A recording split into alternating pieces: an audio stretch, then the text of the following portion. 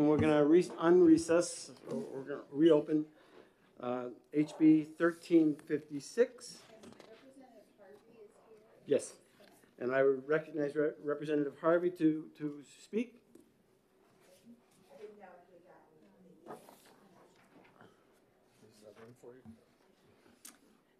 So good morning. My name is Representative Catherine Harvey.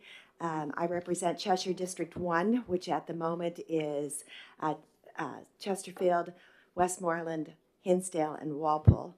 I am the Democratic ranking member of Fish and Game and Marine Resources. I'm here to introduce this bill to you and to explain my two reasons why I believe this bill should be ITL'd. This bill sets a very dangerous precedent in that it is giving the right to set seasons and take by the legislature instead of by Fish and Game. By laws that we've written, Fish and Game have that duty, that responsibility to set the limits and the seasons and the methods of take. We gave them that responsibility because they are the ones who have the data. They have the wildlife biologists, they have the hunters with boots on the ground, and they have the data. It's data that they've collected over many, many years so that they can make a decision. They also have the process by which it can be changed. They have a rulemaking process. And so they can respond to changes in a fairly quick manner. So at one time in the 1950s, the legislatures, were the ones who set all of the limits. And it was disastrous. Turkeys became extinct in the state of New Hampshire. And I believe, don't quote me on the date, but I believe it was in 1956, Fish and Game exchanged 20 Fisher cats with Pennsylvania for 20 turkeys and introduced them in Walpole, New Hampshire, to bring back our turkey population.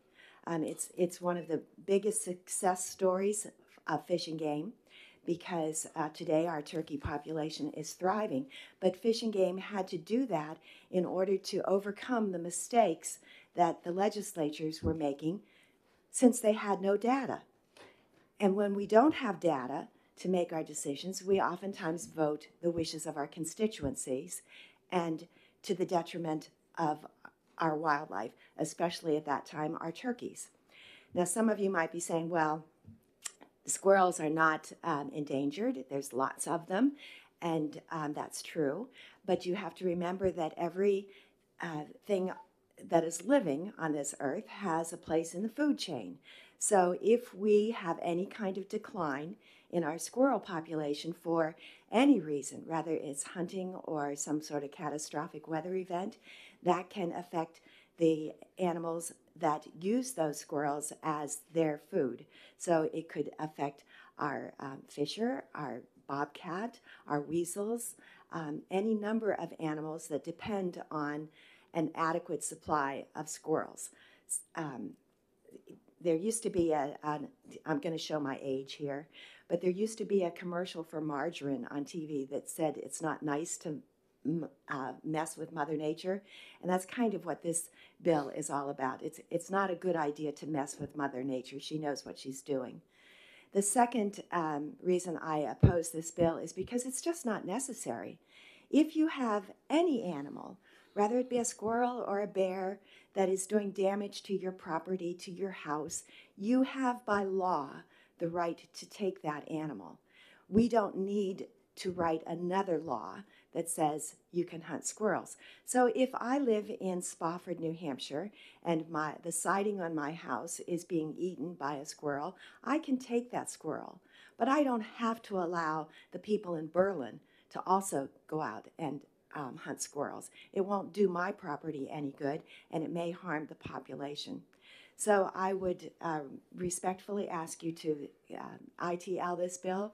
It's not necessary, and it may be very detrimental to our population in the state. Fish and Game is the body that has the information to make those rules, not legislatures. Thank you. Thank you for your testimony. Questions from the committee?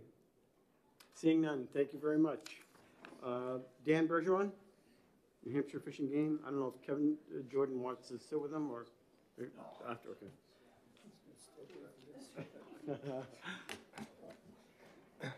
Can I ask you a question before we get started? Absolutely. Now, I have two Fisher cat in my backyard. Found them last night. All right.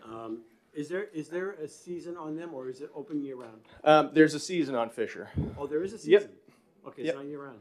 Yep, nope, not year round. Yeah, and But if they're in my yard, I can take them because they're a nuisance to my dogs. if they're in the act of causing damage, yeah. So that's what the RSA says, is that the wildlife would have to be in the act of causing damage for you to be able to take it. Yeah. So my word against theirs, right? Well, Colonel Jordan's here for that to answer that part of the question. Would that include bears in dumpsters? So a bear in a dumpster, you'd have to make the argument that it was causing damage. So we try and deal with the public through a lot of this through education. There's a lot of misconceptions about bears and certainly Fisher. A lot of people feel that Fisher are dangerous and routinely take dogs and cats. That's not typically the case. Usually it's something else. Fisher are fairly small. I mean, they certainly could.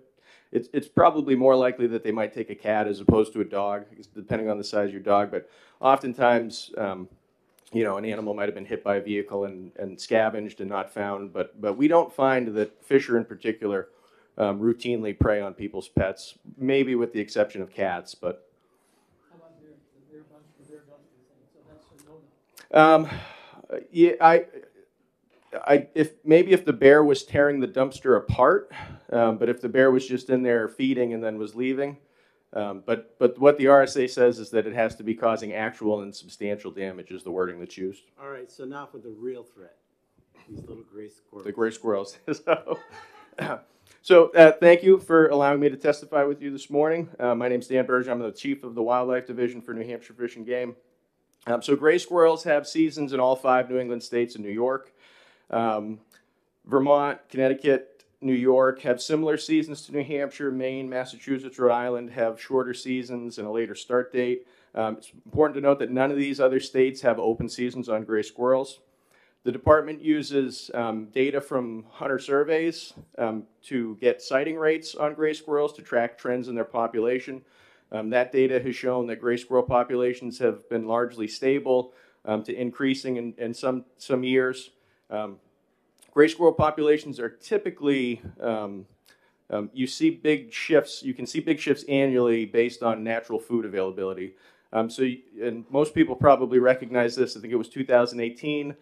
We had a mast failure, so there was virtually no acorns or beech nuts. That caused gray squirrels to travel longer distances to look for food, and there was thousands of them dead on the roadways. So you can have these dramatic shifts in squirrel populations based on natural food availability. So if you have several years in a row, you could see pretty drastic declines in your population. As Representative Harvey had noted, the existing RSA 207-56 had expressly granted the department the authority to manage squirrel populations. This bill would remove that authority and would make it more difficult for the department to adjust our seasons and effectively manage the squirrel population. So it would virtually remove our rulemaking authority, which is how we adjust seasons now. We've done it a couple times for gray squirrels in the past several years, where we've actually lengthened the season for gray squirrels. One of the main justifications for this was the damage that squirrels cause. We've talked about this a bit already, but current RSA 207-26 already allows landowners to take animals that are in the act of doing damage to their property or to their crops. So there's already a remedy there. Further, the department has administrative rules in Part FIS 304, which specifically address wildlife damage even further. So we have depredation permits for deer, bear, turkey, any number of species that provides even more opportunity for landowners and particularly farmers to take wildlife that are causing damage. So that's another avenue that we could look at to address damage on squirrels. and I think would be more effective because those two, that RSA and those administrative rules, would focus effort where damage is occurring and not spread it out over the state in areas where there may be no damage occurring.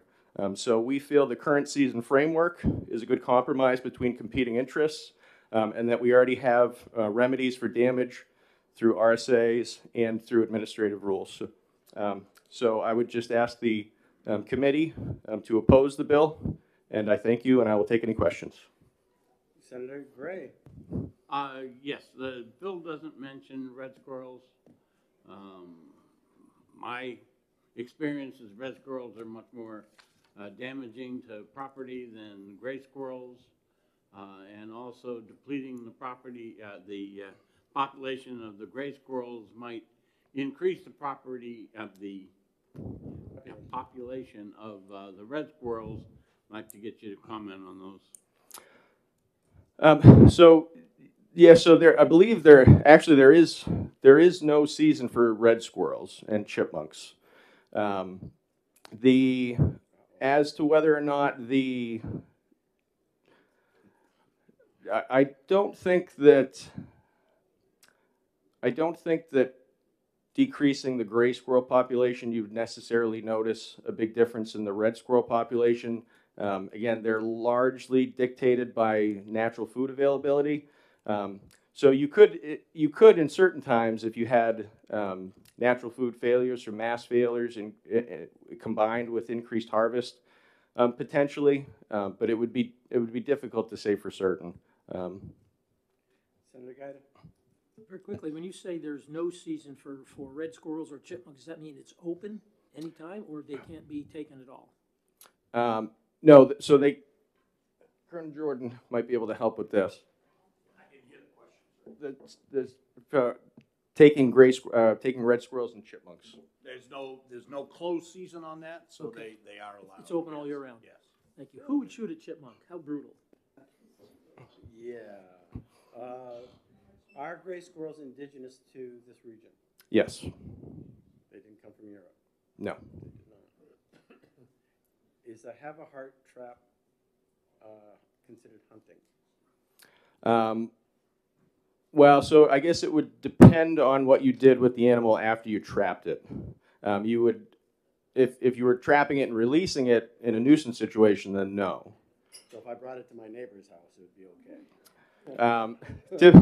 Typically, you need landowner permission, but Bring yeah. them up to Berlin or something. Okay. Further questions from the committee? Seeing none. Thank you very much for your testimony. Thank you. Yeah, I'm going through the list of the representatives now. I have Representative Moffitt, who was in support and wanted to speak.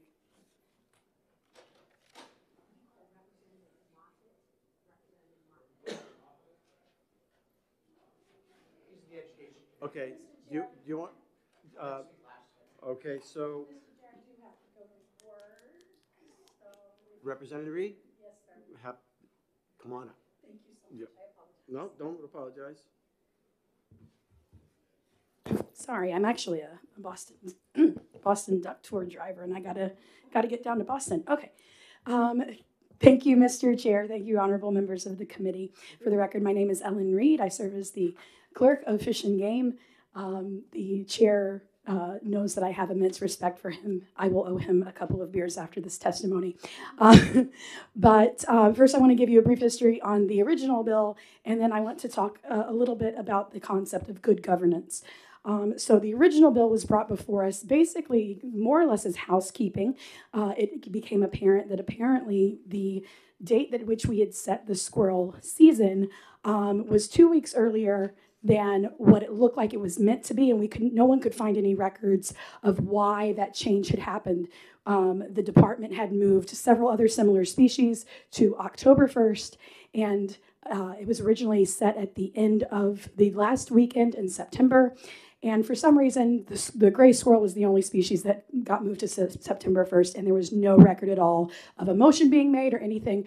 So because scientific studies of all the area, all of New England, show that mother squirrels are still lactating at the beginning of September, it seemed reasonable to move it a couple of weeks. So it seemed like a pretty innocuous bill, just a couple of weeks difference based on what all of our neighboring states do and historical precedent.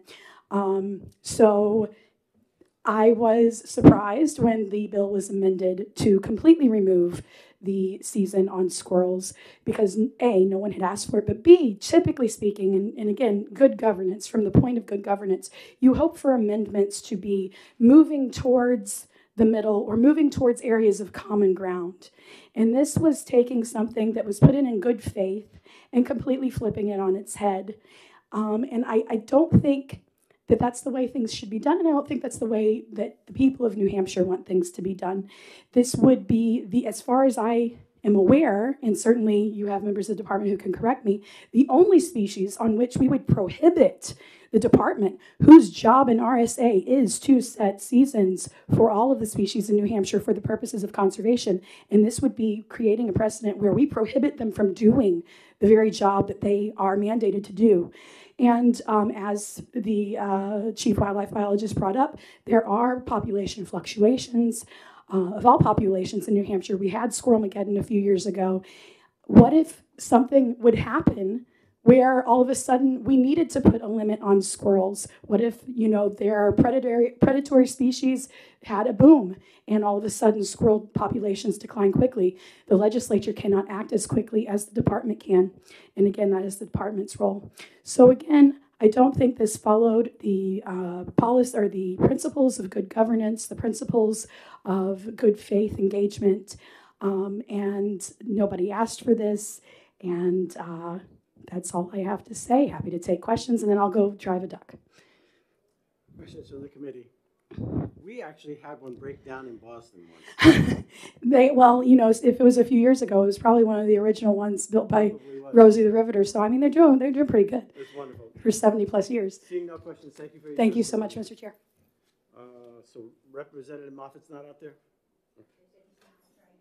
Okay, that's right, he's in committee, that's fine. Representative...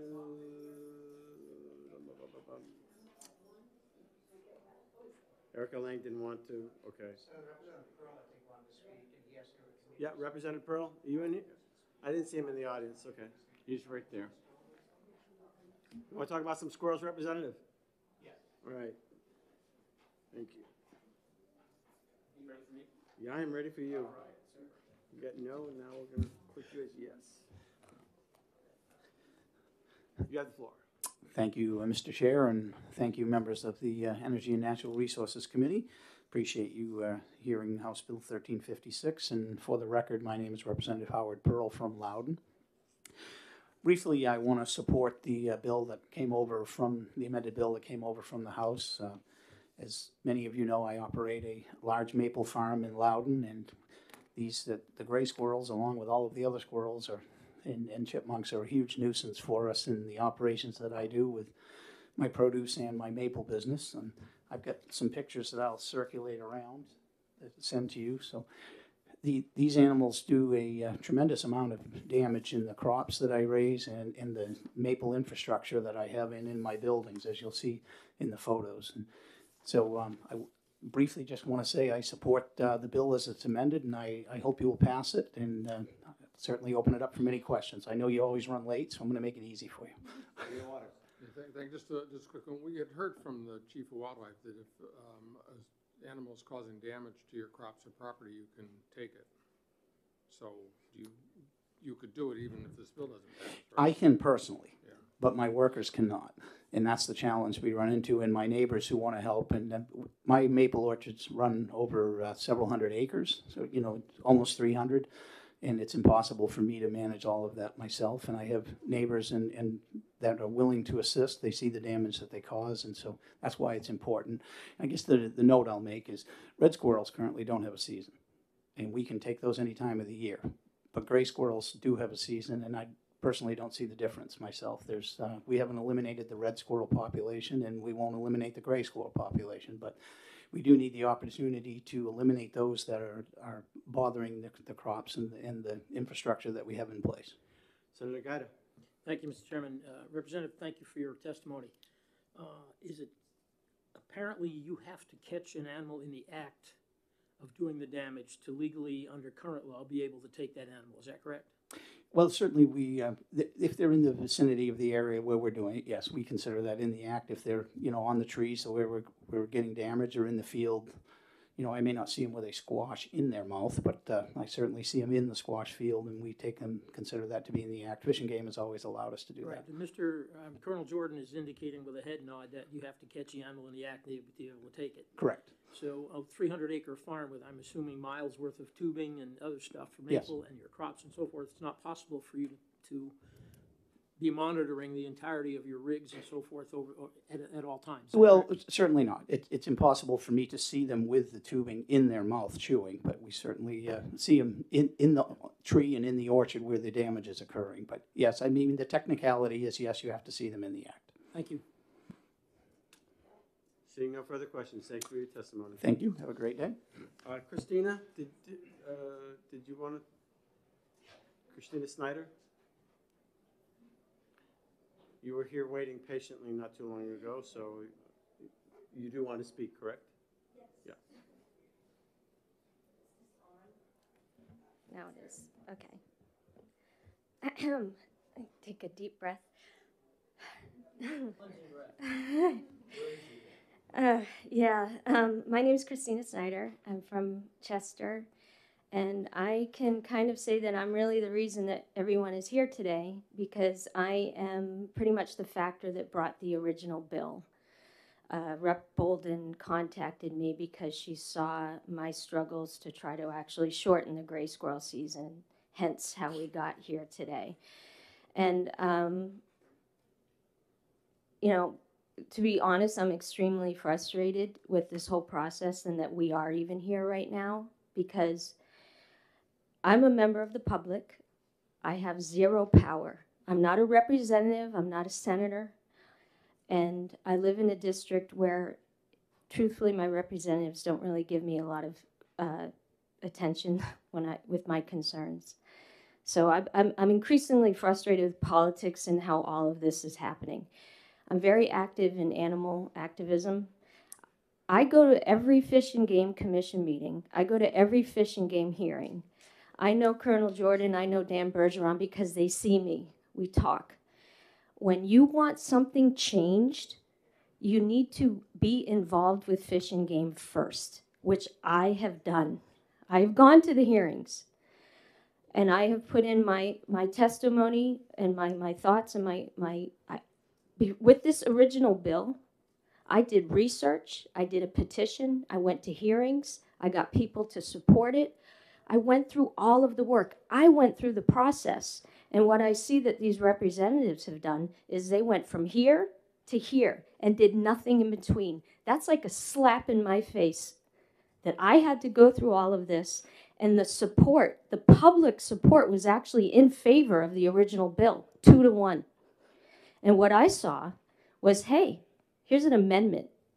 We don't need to do any of this, because I will tell you, I have never once seen Representative Lang or Representative Pearl at a public hearing. I've never seen them at the biennial rulemaking saying that there are nuisance problems with squirrels. I've never seen anyone from the public ever approach Fish and Game at any of these public hearings saying that there's nuisance issues with squirrels. Absolutely, I will. I'll say that right now I saw that there was 89 opposed to this. There was 12 in support. The majority were state representatives. Like I said, I've never heard this issue brought up. And there are ways to protect your maple tubing.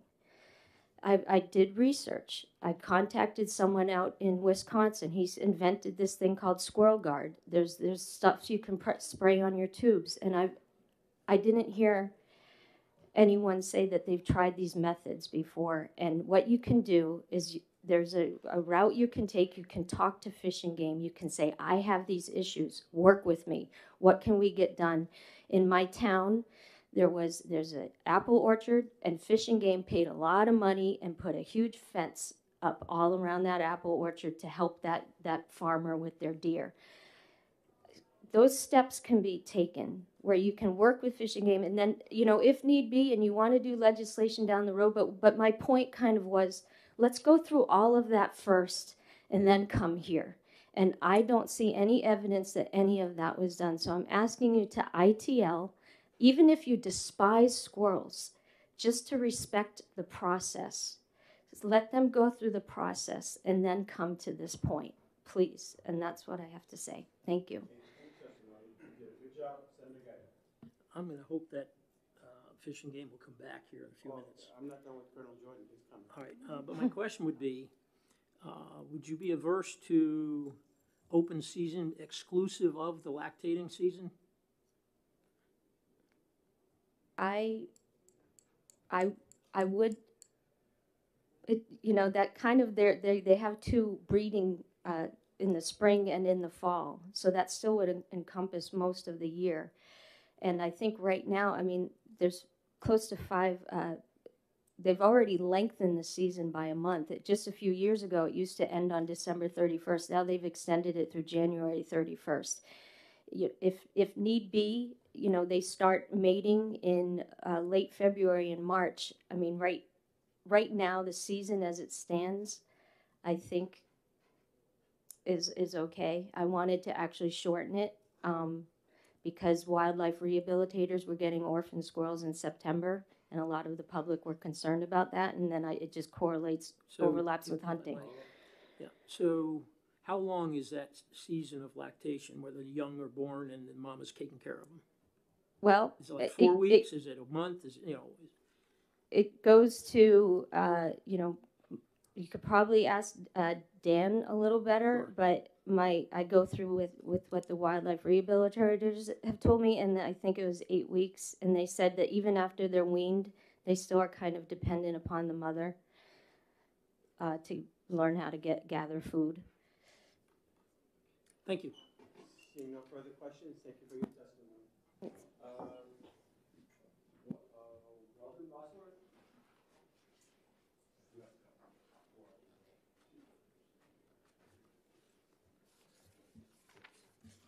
I emailed this in, so let's just start.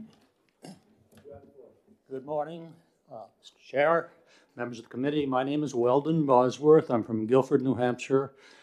I've got a lot of experience in ecology. I have a PhD and 45 years of working in that field. I know quite a bit about the interaction of various species, and although my focus was on marine biology, I certainly understand terrestrial and wildlife biology. First of all, a couple of things. Fishers are great to have in your backyard. I wish I had one because you can take beautiful photographs.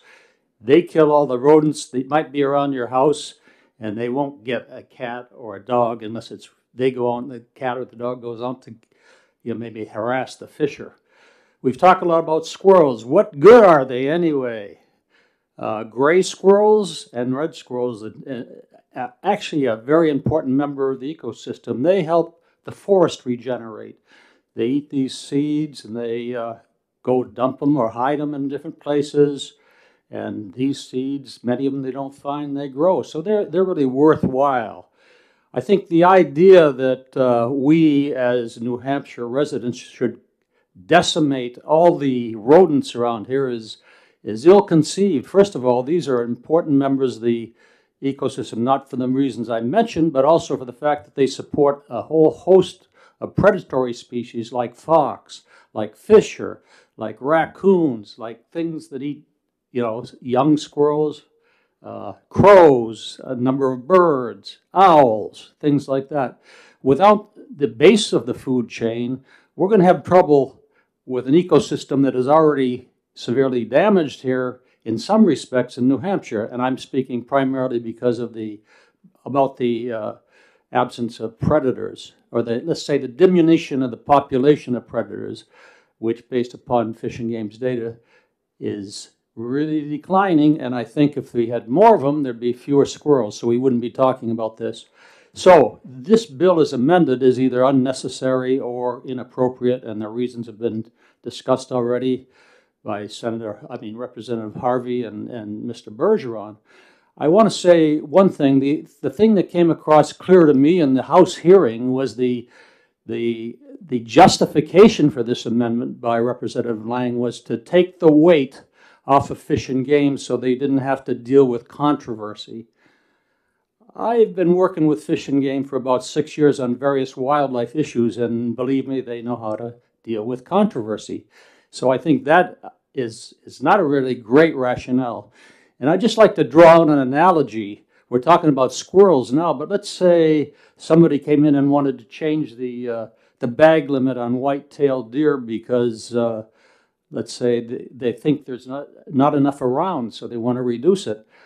You go to the hearing on this, and all of a sudden, out of that hearing comes an amendment that says white-tailed deer are open throughout the year. White-tailed deer season is open throughout the year. I think you have to put it in that framework to understand what the meaningfulness of this. And last, to answer a question by Senator Guida. Sorry about that. I'll leave now. But generally, the gray squirrels here have a couple of breeding seasons, and they may start as early as late May and go through September. And if you count the amount of time that the young are helpless in the nest and then learning the rules of the road, that could extend into November. So it's a pretty long time. It's about 6 months. The original bill contemplated, with a little bit of, I think, compassion, to stop the season when basically the young are in the nest and the female's lactating. No more questions about Fisher then. Thank you very much for the testimony. And with that, Tony Jordan. And then Representative Lang will be our last speaker on this. I wasn't signed up to speak, Senator, unless you wish me to speak. Dan was, actually, Dan Bergeron. Okay. You don't, right? Representative Lang, thank you. Thank you.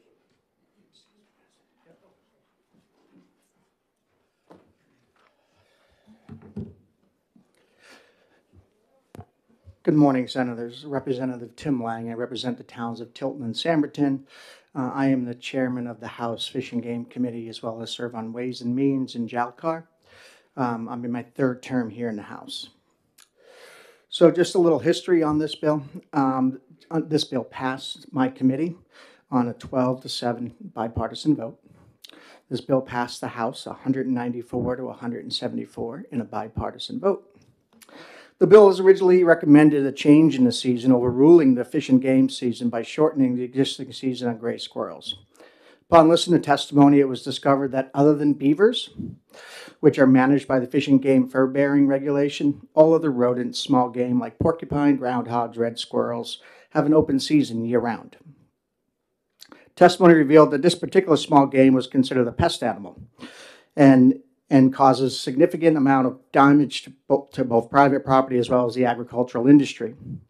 Currently, when a gray squirrel is shot out of season, upon a complaint, it requires a significant amount of effort by Fish and Game and or local law enforcement to verify the substantial damage requirement to justify a shooting out of season.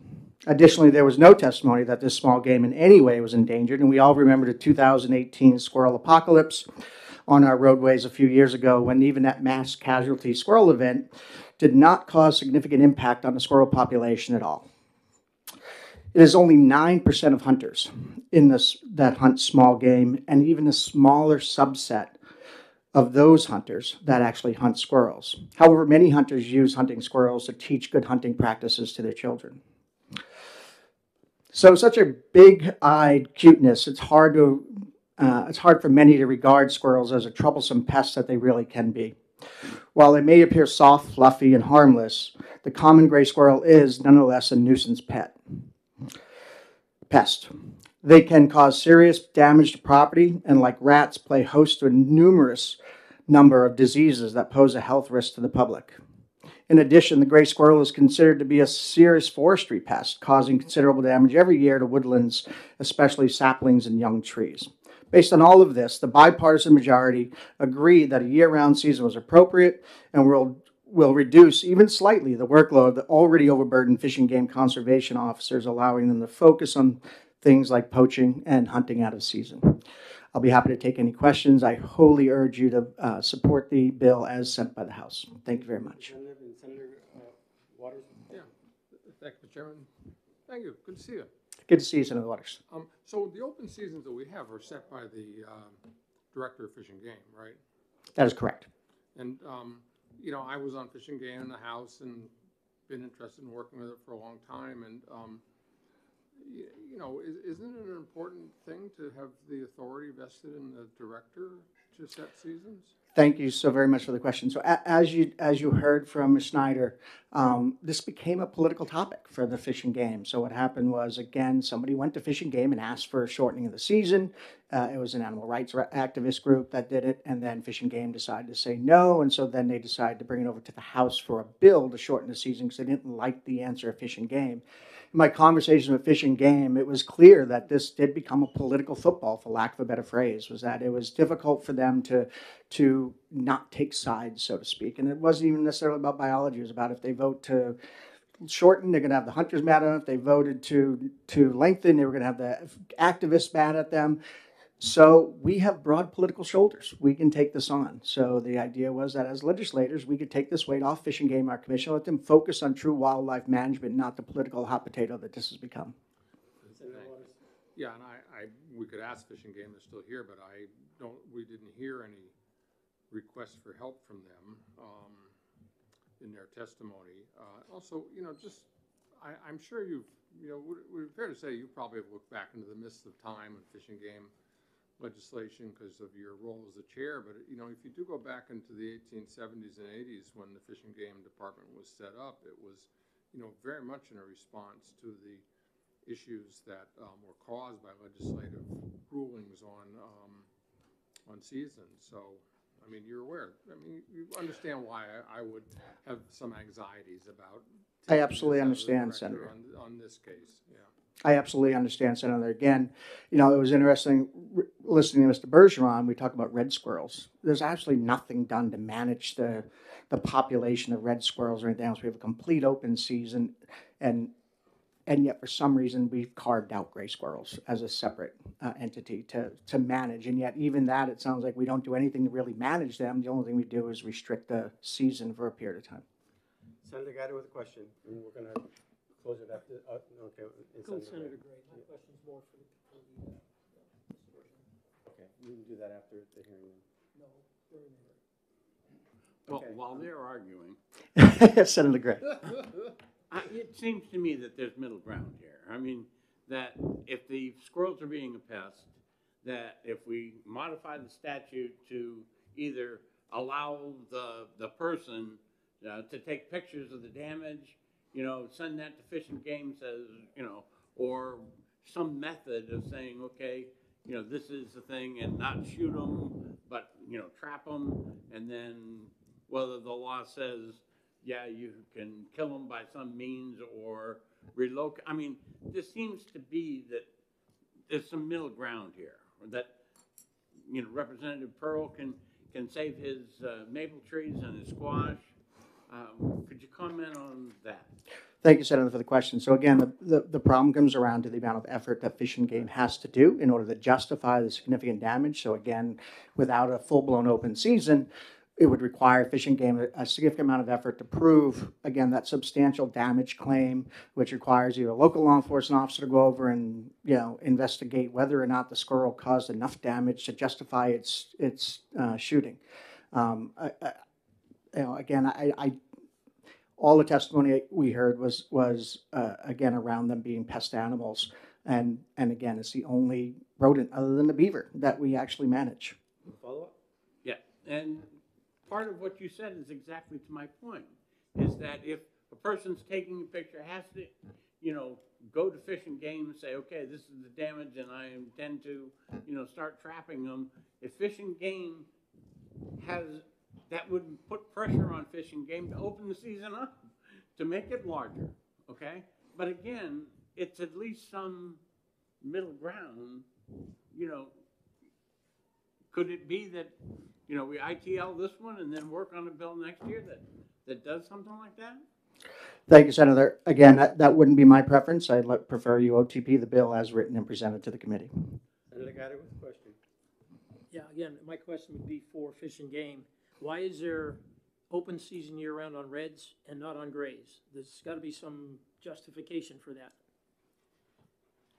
I would have to go back to see historically why. All right, so is there a scientific reason? You need to come up and address, yeah.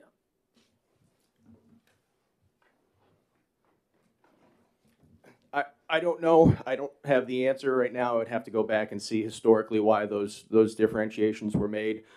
Typically, it has to do with hunting pressure, so things like porcupine, skunks, So other. you don't know? I don't know exactly why there isn't on gray squirrel and there is on gray and there's not on reds. My guess would be it probably has something to do with hunting pressure. We don't do guesses here. Yeah. But if I may, Mr. Wouldn't it be fair to say that the practice of the Fish and Game Department, when it sets seasons and does hunting surveys and population surveys, is science-based? Yes, that would be a fair assessment. If I can, I have a point of clarification. Sure. Under the RSA, it is true that you have to prove actual, or there has to be actual and substantial damage before you take an animal. Our FIS rules in our 300 sections, that is where I would suggest we address these damage issues, because we can issue permits through that section, and we do for deer, we do for bear, we do for a number of other things. And that allows other people opposed to the landowner to take the animals, and it allows the animals to be taken just when they're in the area. They don't have to be in the act of doing damage. If you can show that you've had damage, we can allow additional opportunity to take, and it can be, you don't have to prove that the damage is actually occurring at the time, and it allows other people to do the harvesting. Thank you for your testimony. Thank you. Seeing no further questions, we're going to close the hearing. Open up the hearing for HB 1049.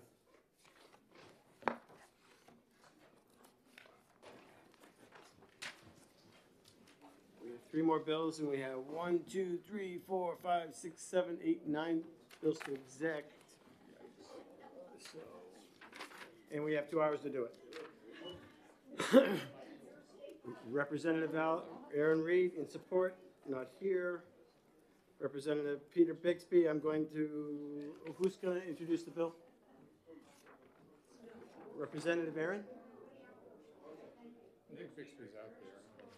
All right, would somebody like to introduce this bill? Certainly. Senator Gray, you're recognized. Mr. Chair, I would like to introduce House Bill 1049, establishing a committee to study landfill siting criteria and methods for reducing pressure on landfill capacity. Any questions from the committee? Thank you. All right, because we are short on time. I had signed up to. All right, let's get going. So I can give you a very quick version of this. So for the record, I'm Representative Peter Bixby, Stratford 17, House A&E, and this study committee is basically designed to look at landfill siting criteria to see if anything needs to be adjusted, and to look at ways of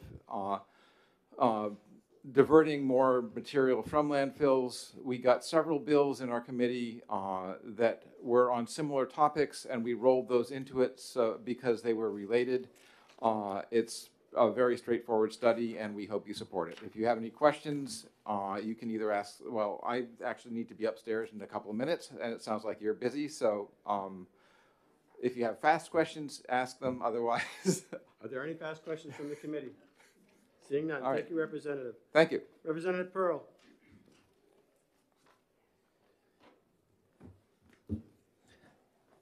Good morning again. Excuse me. Good morning again, Mr. Chairman and members of the ENR Committee. For the record, my name is Representative Howard Pearl. I am here to speak in favor of House Bill 1049. I know Representative Bixby gave you a quick rundown, but the committee did a lot of work on this bill and combined about 6 different bills into it. The topics are all solid waste related, and we felt that they deserved to have the time to be studied properly. So I would ask you and encourage you to support House Bill 1049. And I have a couple of more minutes than he does, so if you have any not quite so quick questions, I can probably take them. Thank you for your testimony. Questions from the committee? Senator Waters.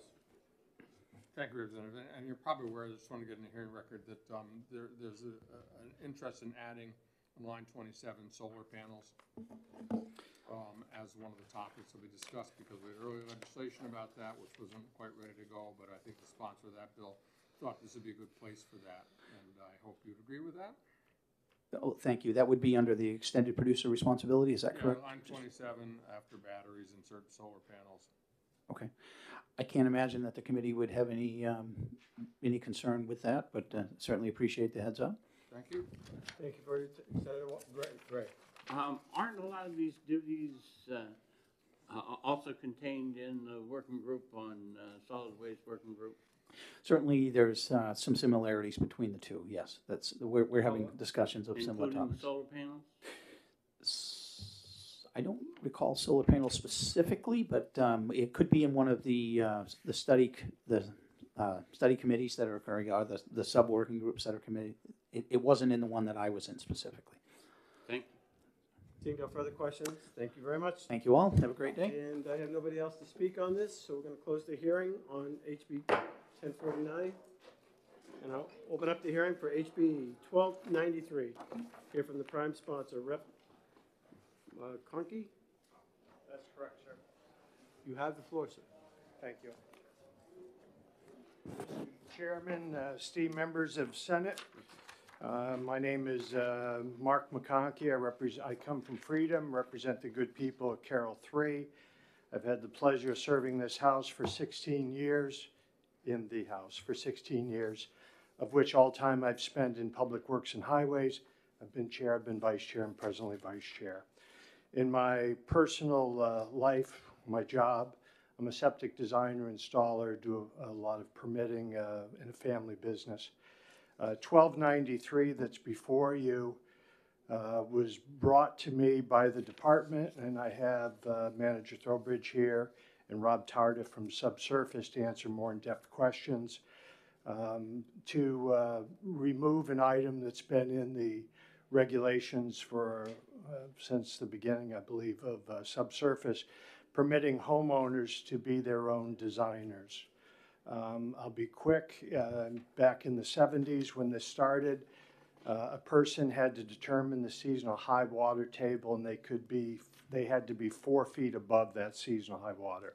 Technology has marched on, and most of the systems we design these days are at only 2 foot above seasonal high water. So there's nowhere near as much error anymore on determining where a bed should go. And the department has all designers go through a 2-part permitting process. One is to know the rules and regulations. The second is to ensure that we know soils, so when we call for the placement, we know we're protecting the environment. The department is spending, there aren't all that many that are coming in, but they are spending an awful lot of time on this process, and it is their hope that we could just remove this and it would still allow installers, homeowners using the same regulation to installers. So it's just one item. That is the first. Working with the department, there were 2 housekeeping measures, and I apologize for the lateness of bringing amendments before your. They've been rushing like a charrette on a cart going down the street to get this prepared for you, and those are here. One of which addresses well radiuses, and the other is the timeliness of approving applications before their department. So I'm happy to answer on the main, and I'm hoping that you gentlemen, if you would, and madam, are so inclined to listen to the department on the amendments. That's your call, Mr. Chairman. Thank you. Do you have any comments extra on the amendments that you want? On the 2 amendments, the The one that's dear to my heart is the well radius, adjusting the well radius regulations. And if you had a well that was prior to 1987, I believe is the year, you placed your well near the edge of your property, 10 foot off, you had the right to restrict development 75 feet around your well radius to ensure, because an interpretation that the department will say may have been incorrectly applied created issues for the homeowner next door when it was time to buy that lot. There was a process to go through an encroachment waiver where I had to approach you and I had to say, would you give me permission to be in that location? And being a professional that has done hundreds and hundreds and hundreds of these applications, I have rarely, if ever, received a encroachment waiver from a neighbor, especially if there was some bickering back and forth. So I think, again, science is on the side. I think there's a better process for it. And the second issue on the permitting, the Department of Environmental Services, I praise up and down the street every day. They're quick in review. We turn in plans. There's a list of what we need to do. They typically turn a plan around in a couple days, one day, many times. I believe their issue is on subdivision regulations, and the issue hasn't come to the forefront until now that someone's saying that you need to approve our application before you in 14 or 15 days, and if you don't, it's considered approved, and that's an issue. They would like the ability to be able to request more information if necessary. Thank you, Representative. Senator Perkins Coker with a question. Yeah, thanks very much, Chairman. I think this all makes sense. Just a couple questions to try to clarify and understand. So, Section 2G says any portion of a protected well radius that is not maintained on lot shall not be deemed to have protection, and therefore a sewage disposal system shall not be required to meet the setback distance to wells on abutting lots. I'm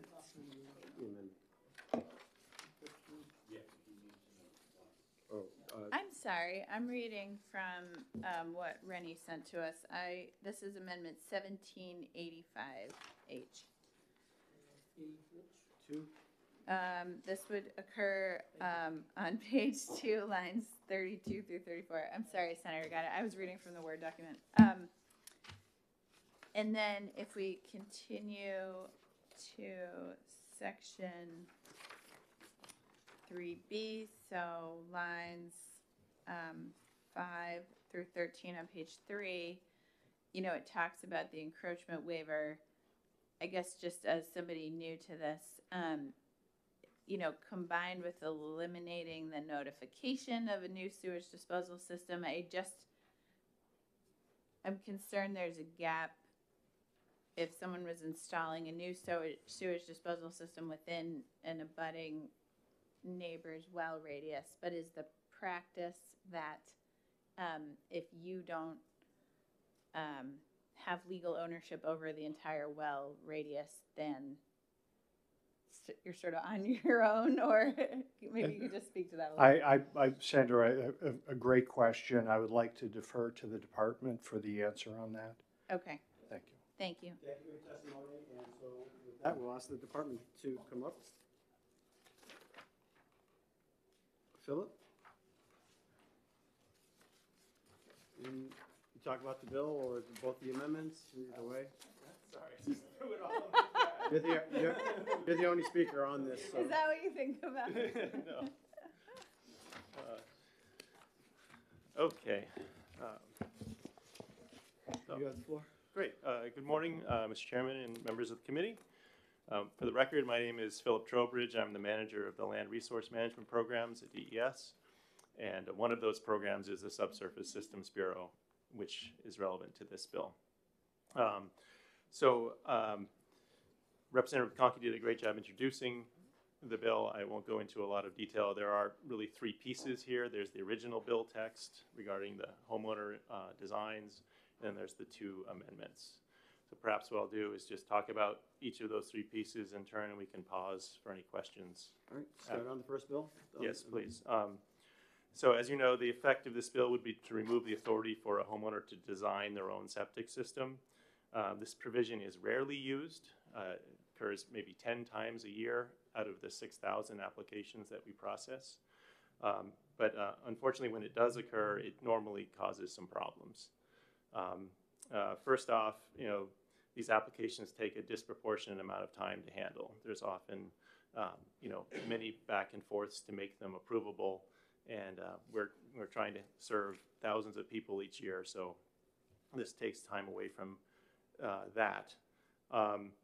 Also, as Representative McConkey mentioned, the septic system design depends on good knowledge of soils and the depth of the groundwater. Licensed designers, like Representative McConkey, are trained and certified in these areas. It's absolutely critical that a septic system not be designed too low and in the groundwater, because it will pollute the groundwater of the homeowner's property as well as their neighbors' properties, and also surface waters if nearby. And any system installed that way would be deemed in failure automatically, so it would be of no use. So therefore, the department supports the bill as written. Questions from the committee? Senator, go ahead. Thank you, Mr. Chairman. Thank you, Phil, for your testimony. So, do you have any data on the financial capacity of people who seek to do their own installations? My concern being, if we don't have such a provision, that people not of the ability to pay for a system design and installation might allow a failed system to continue, or might try to do it anyway because they don't have the means. Is there any provision to address that issue? Thank you for the question. I'd say there's actually one aspect I need to clarify is we're talking right now about just the design aspect of this. There still is a provision for a homeowner to do their own installation, which tends to be the more expensive part of installing or replacing a septic system. So what we're only removing is the cost of the design, which is normally around $1,000. Which, if I may, is more than a little bit for some families that are not not better off financially. So my concern is we're going to defeat the purpose of this by those few people saying, okay, I can't do it, I'm going to do something else anyway. No, understood. I think for context, the actual installation work, the construction work is normally in the tens of thousands of dollars. So being able to do that yourself is still a financial benefit if you have the equipment and you actually are the homeowner. And we run into some challenges. I'm going a little bit off topic. We run into some challenges where people are doing this work claiming to be the homeowner when they really aren't. So we're already having trouble with even that aspect of it. But in an interest of, like you mentioned, of recognizing that some people may have the equipment and may have the ability and want to keep costs down, we've kept that aspect of the homeowner installation part.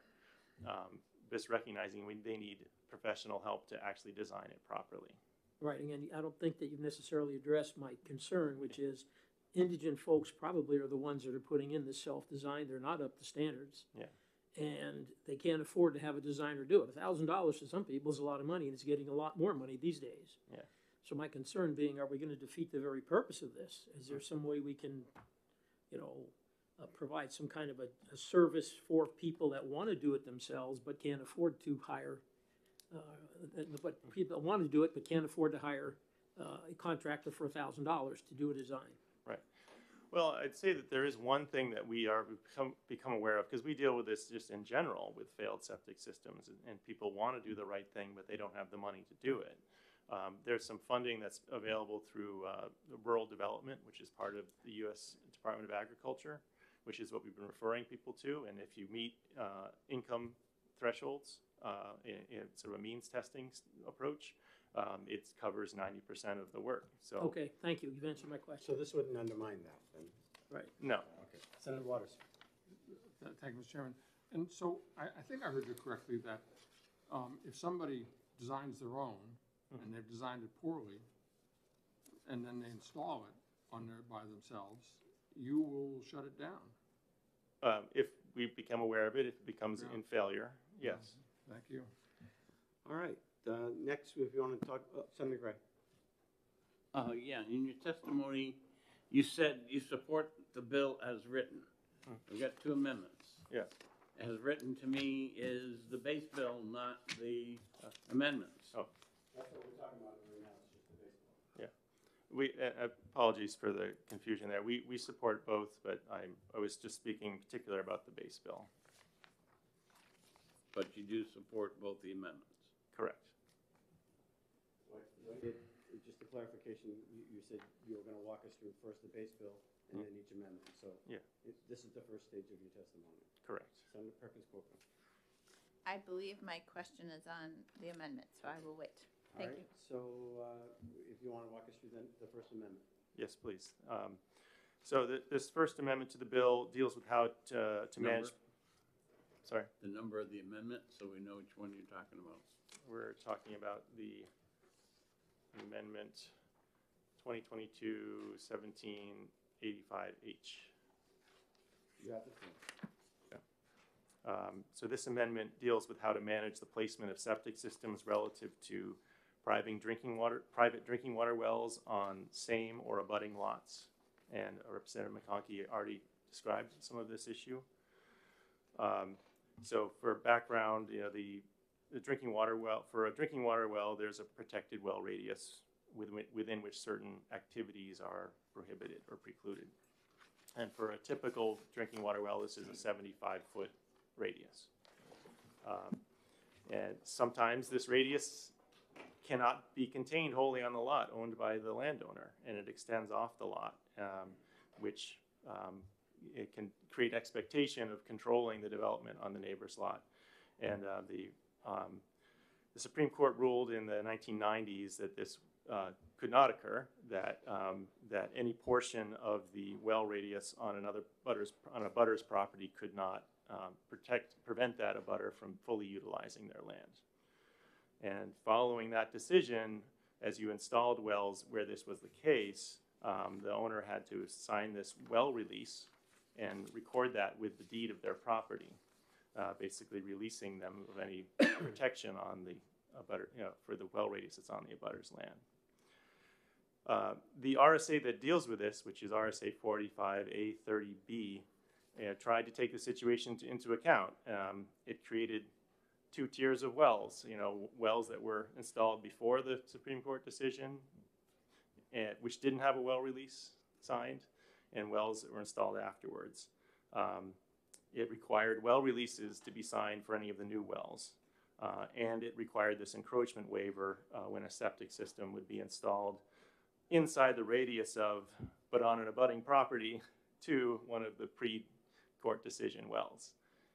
Just describing it, you can see how it's a kind of a convoluted and complicated situation. In practice, this approach proves to be really challenging to implement without much environmental gain. At first, it was just confusing to have these two tiers of wells. Second, there's no real additional protection to the pre-court decision wells because of the legal decision by the court. And third, the encroachment waivers were recorded on the wrong property.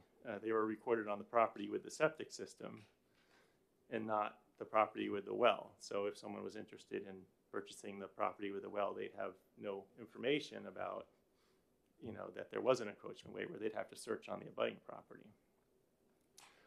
So this proposed amendment it looks like a lot of changes because we did some rewriting of section 30B and 30A to make it clearer, but there's relatively few substantive changes. First, it removes the two tiers of wells, treats them all the same. It removes the requirement for the encroachment waiver because that really wasn't doing much. And then it adds a requirement to record a document with a deed when the protected well radius is not met for a well and septic system on the same lot. And this is an area that we're just trying to kind of level the playing field because you had this well release for the property was where the radius goes off lot, but you didn't have a similar thing where if there was a encroachment on the radius on the same lot that would tell a prospective buyer what was going on. On page 2, line G, Senator Perkins Coker had was it page line 32, section G, right? You had a question with regard to. Yeah, You want and- to rephrase that? Well, I think you're largely answering it. Thank you, Chair. I guess now with the information you've provided, my question is pretty limited. And what I was asking about previously was making sure that if you were installing a new sewage disposal system, that an abutting lot on which was located an existing well would have at minimum some kind of notification. But I'm sort of hearing through your testimony and the previous testimony that if your well radius extends off of property over which you have control, legal control, that you're sort of waiving that protection. Yes, and you're absolutely right. Okay, and what you guys are doing in new 3B is you're essentially requiring that when the owner installing the sewage disposal system installs it, that they record a waiver. Yep. So on the same lot, yeah. So like you've got a lot and you've got your well radius is entirely on the lot, and for whatever reason you're not able to locate the sewage disposal system outside of that. Yeah. And there's site constraints that Sure. make that happen, and then you would get right now the practice would be just to give you a waiver on your septic system approval. Yeah. Which is just a part of the septic system approval, but it's not easily discoverable to a future buyer of the Correct. property. So Right. we're Okay. saying we'd like you to record that Yeah. with the deed. So it's kind of similar, so that it's an apples to apples thing. If a future purchaser knows if the well radius has been compromised, basically, and they can go into the transaction eyes wide open. Yeah. Okay. Thank Senator you. Gatto with a question? So by allowing the construction of a septic system within the protected well radius, are we endangering health? No, sir. There's things called special methods of construction, which we put into place in those cases where it's increased casing, which basically, if you can imagine this in a three-dimensional way, if the 75-foot setback is horizontal and we can't meet that, you can still meet that diagonally by adding extra casing going vertically down the well. So we use that to protect public health in this case. Follow up? So is there any, for lack of a bit, hydrogeological research done on the efficacy of this slant range versus the direct distance? I would just say that it's in all cases the distance for which the water has to travel through soil is the treatment, and it doesn't matter if it's horizontal or vertical or diagonal. Thank you. Interesting. Senator Waters with a question. Yeah, thank you. This certainly looks familiar from a case that we had in Barrington a few years ago. So I just had two quick questions. Obviously, there's nothing that's retroactive about this, right? Correct. And then secondly, if a system was installed previously, before this came into effect,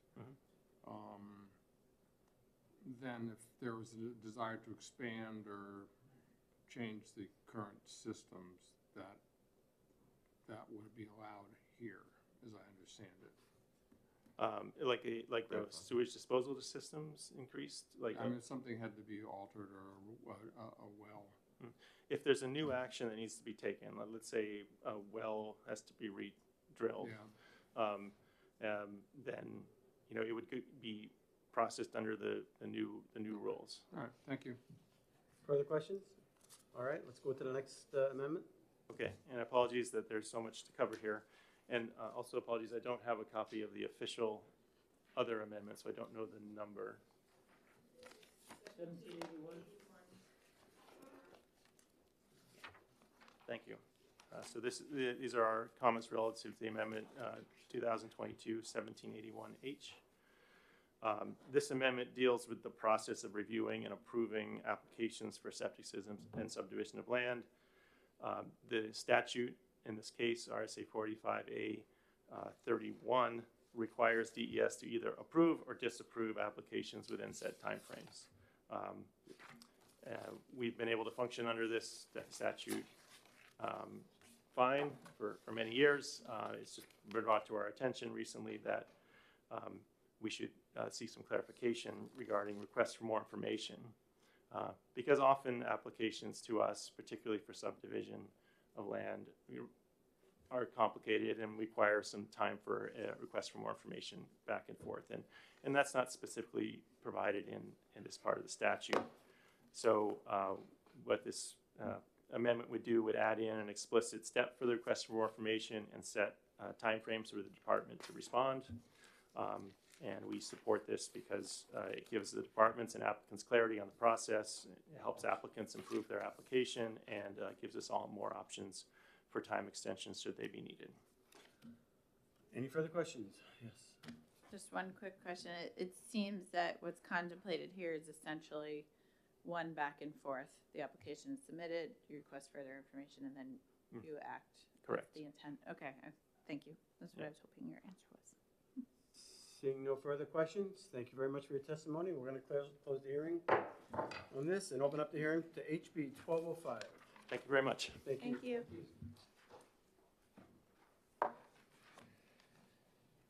Representative Potic.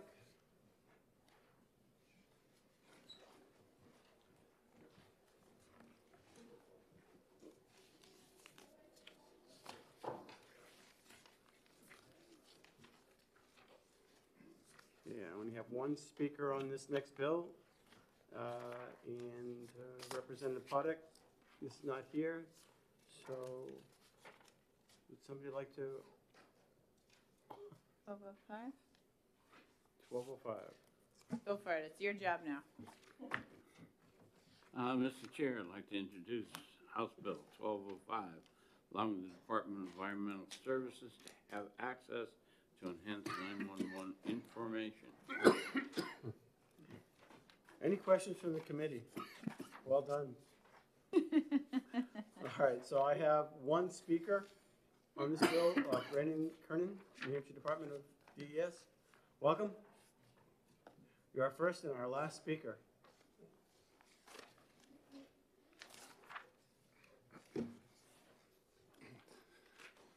Thank you, Mr. Chairman and members of the committee. I'm Brandon Kernan. I'm the administrator of the Drinking Water and Groundwater Bureau at DES. We're here to testify in support of this bill today. Currently, state law allows DES to have limited access to the E911 data. Essentially, we have access to the longitude, latitude, and street address. And per a law that was passed in 2006, based on a recommendation of a legislative groundwater commission, we got access to that limited aspect of E911 so that we could locate wells. When well drillers submit reports to us, there's an address on it, and we can match that address with the longitude, latitude, and dot, and thus have, a geolocation for the wells. Also, when there's contamination events in the state, and there's been a lot of that with the PFAS lately, especially in southern New Hampshire, we've been able to use that data to figure out where there are private wells, and we do that by looking at the dots on the map from the E911, and we have the map water lines for the community water systems, and where you have an address, which indicates there's likely a structure, and no water line, you can infer there's a private well, and thus when there's contamination, we've been able to identify where there are wells that need to be sampled and where homeowners need to be notified. So it's been really useful since 2006 in protecting public health to have that limited access. A key component of House Bill 1205 is that it would enable DES to use the same data set, again, just the longitude, latitude, and the address, to maintain an inventory of lead service lines. There's a federal regulation that's come down that requires that by October 2024 that we have an inventory of all service lines that go to customers of public water systems. And so for each address, we're going to have to indicate what type of line is going to that structure. Is it lead? Is it galvanized? And letting us use this data set gives us a perfect set of addresses to start with. With naming convention, accuracy, we know they're there, and it would really streamline this federal requirement. And it's, ultimately we're going to have like 800,000 service lines that we have to identify the pipe type for. And ultimately, that data is then going to be used to require a lead service line replacement over the next many years. And there's a lot of federal funding that's come down from the infrastructure bill to help with that. So for those reasons, we support this bill, and I'd be happy to answer any questions. Thank you for your testimony. Questions from the committee? Senator Gatter. Thank you, Mr. Chairman. Do you know exactly what information is contained in E911 that you would want, or would you have access to all of it? Two questions. I know exactly what we have, and we're not asking for any expanded access. We essentially have a longitude, latitude, and an address. So if you look at the second page of the letter that I handed out, it's essentially we can produce that type of map, a bunch of dots, and then we would be adding the pipe type to it. So no personally identifiable data? There's no names at all on Thank that. There were 4 votes against it in the House. Do you know what the objection was? What I recall hearing is that when the E911 was established in the 90s, it was promised that it would only be used for law enforcement, and that, you know, here we are 30 years later, and some felt like it was breaking a promise from when the bill was adopted back in the 90s, that it was being used for another purpose. And so sort of that philosophical reason. Further questions? Senator Perkins-Coker. So just to be completely clear, you have existing access to this data. What you are asking for in addition to the wells is essentially the pipeline system. Yes, right now we can only use the data to locate wells, and we want to use the data that we have to also put the pipe type with the property. We're not authorized to do that right now. Okay. Senator Waters, you have a question? Good. Senator Gaida. And that's only for public water systems? That's correct. They're the ones that have to do the lead service line inventory. Thank you. Any further questions? Seeing none, thank you for your testimony. We're going to close the hearing on that. I'll take a motion for exec. Senator Gray and Senator Waters. All in favor, say aye. Aye. Let's take up this one that we just heard, 1205. Is there a motion? To pass? Second. Hold please, hold please. Senator Perkins-Coker moves ought to pass on 1205. Yeah, I know, I hear her. And Senator Waters seconded it? Yeah. And further discussion? All in favor of ought to pass? Aye. Any opposed? Seeing none. Consent. Second. Consent, Senator Waters, second by Senator Perkins-Coker. All in favor, say aye. Aye. Any opposed? Seeing I'm none. happy to take this Senator out. Perkins-Coker gets to take this one out. I would like to do 490. Let's get this one over with. Chairman, I have reviewed both amendments for 490, and I think we just, there's a couple lines we want to insert still as a committee amendment. Okay. So is there a motion first on the bill? Yeah, I'll move on to pass for discussion purposes. And second by Senator Waters. Okay, discussion.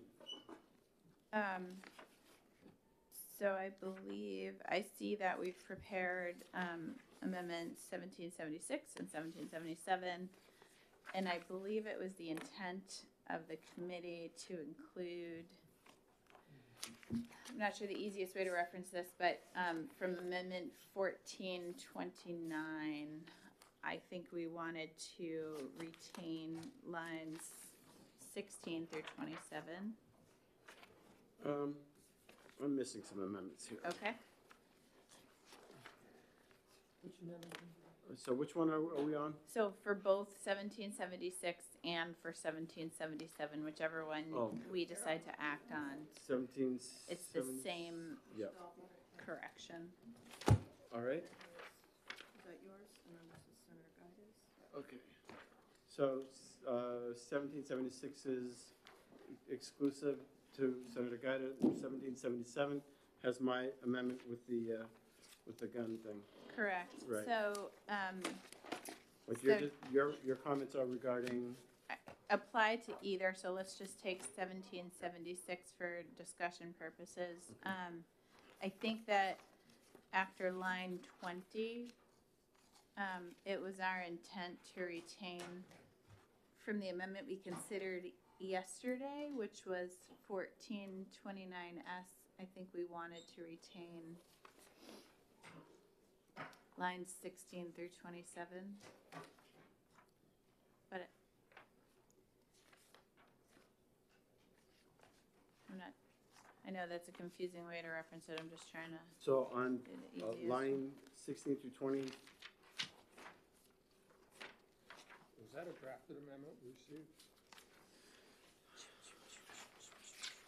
Let me see if there's an easier way to reference it. It was the one we talked about yesterday. so Or I can refer to the version of the bill as amended by the House for This this is- language either these way. are the same, really, except mine. I know, but yeah. she's referring one we had yesterday, I don't know what it is. It is, Well- If I may, there was Yep, a discussion please. that we had yesterday. And the discussion that we had centered around Amendment 1429S. That's what I'm having. And we were going to take out on line 9, starting with the A, all the way down to line 12.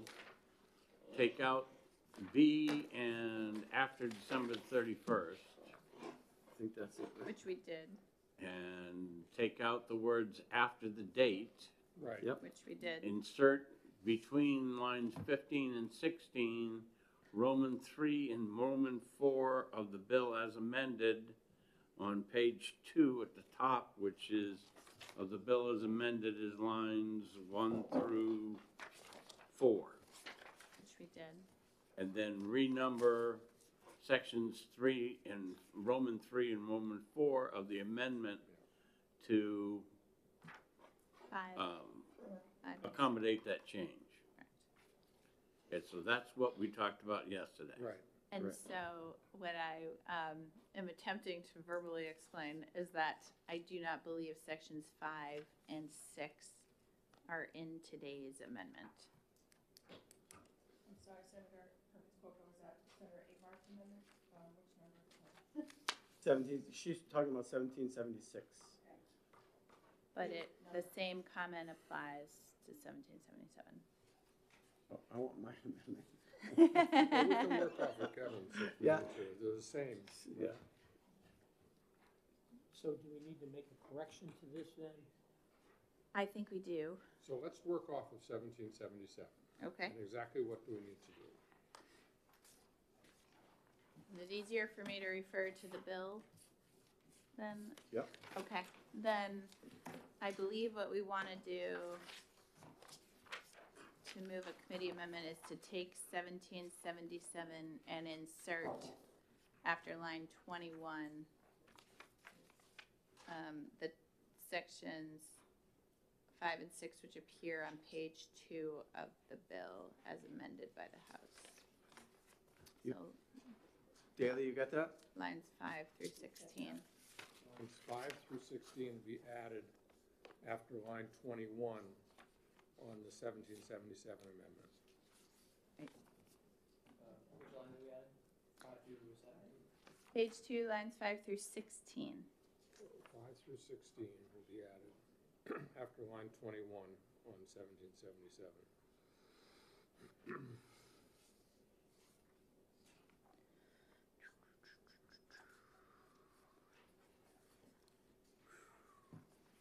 So if you wouldn't mind repeating that to me, Daley. We're adding lines 5 through 16 on page 2 of the bill as amended. After lines 22? 21. After line 21. 21. Senator Gray, you think that covers the numbering as well? I do. I think it works. And then on line 24, on line 24, Roman 5 becomes Roman 7. On the amendment? Yes. Okay, Does it? all right, and 207, that 63. should Right? take care of it.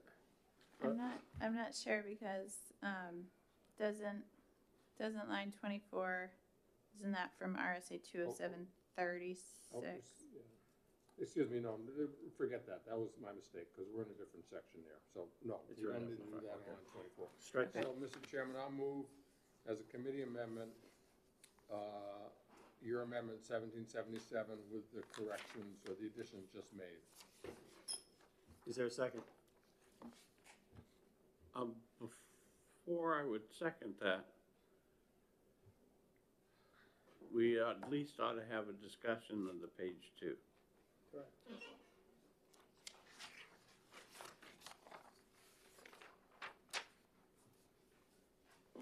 Of the amendment.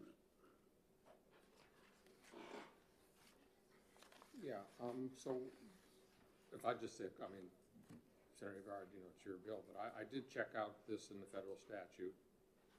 And, On line 12? yeah, and it seems to be the federal language that referred to starter pistols and other things, so. Senator, do you want to talk about it? Yeah. You're the only senator sitting in the room, former senator. Right? Yeah. Right. Thank you. For the record, Robert Clegg. And I'm not here as a lobbyist, but I am the president of Pro Gun New Hampshire. What happened was there was a court case where a judge, in many opinions, overstepped the definition of firearm. Felons have always been able to, or people with felonies, and I'm not talking about murderers, have always been able to hunt with black powder pistols and black powder rifles. It's very difficult to hunt with, as you know.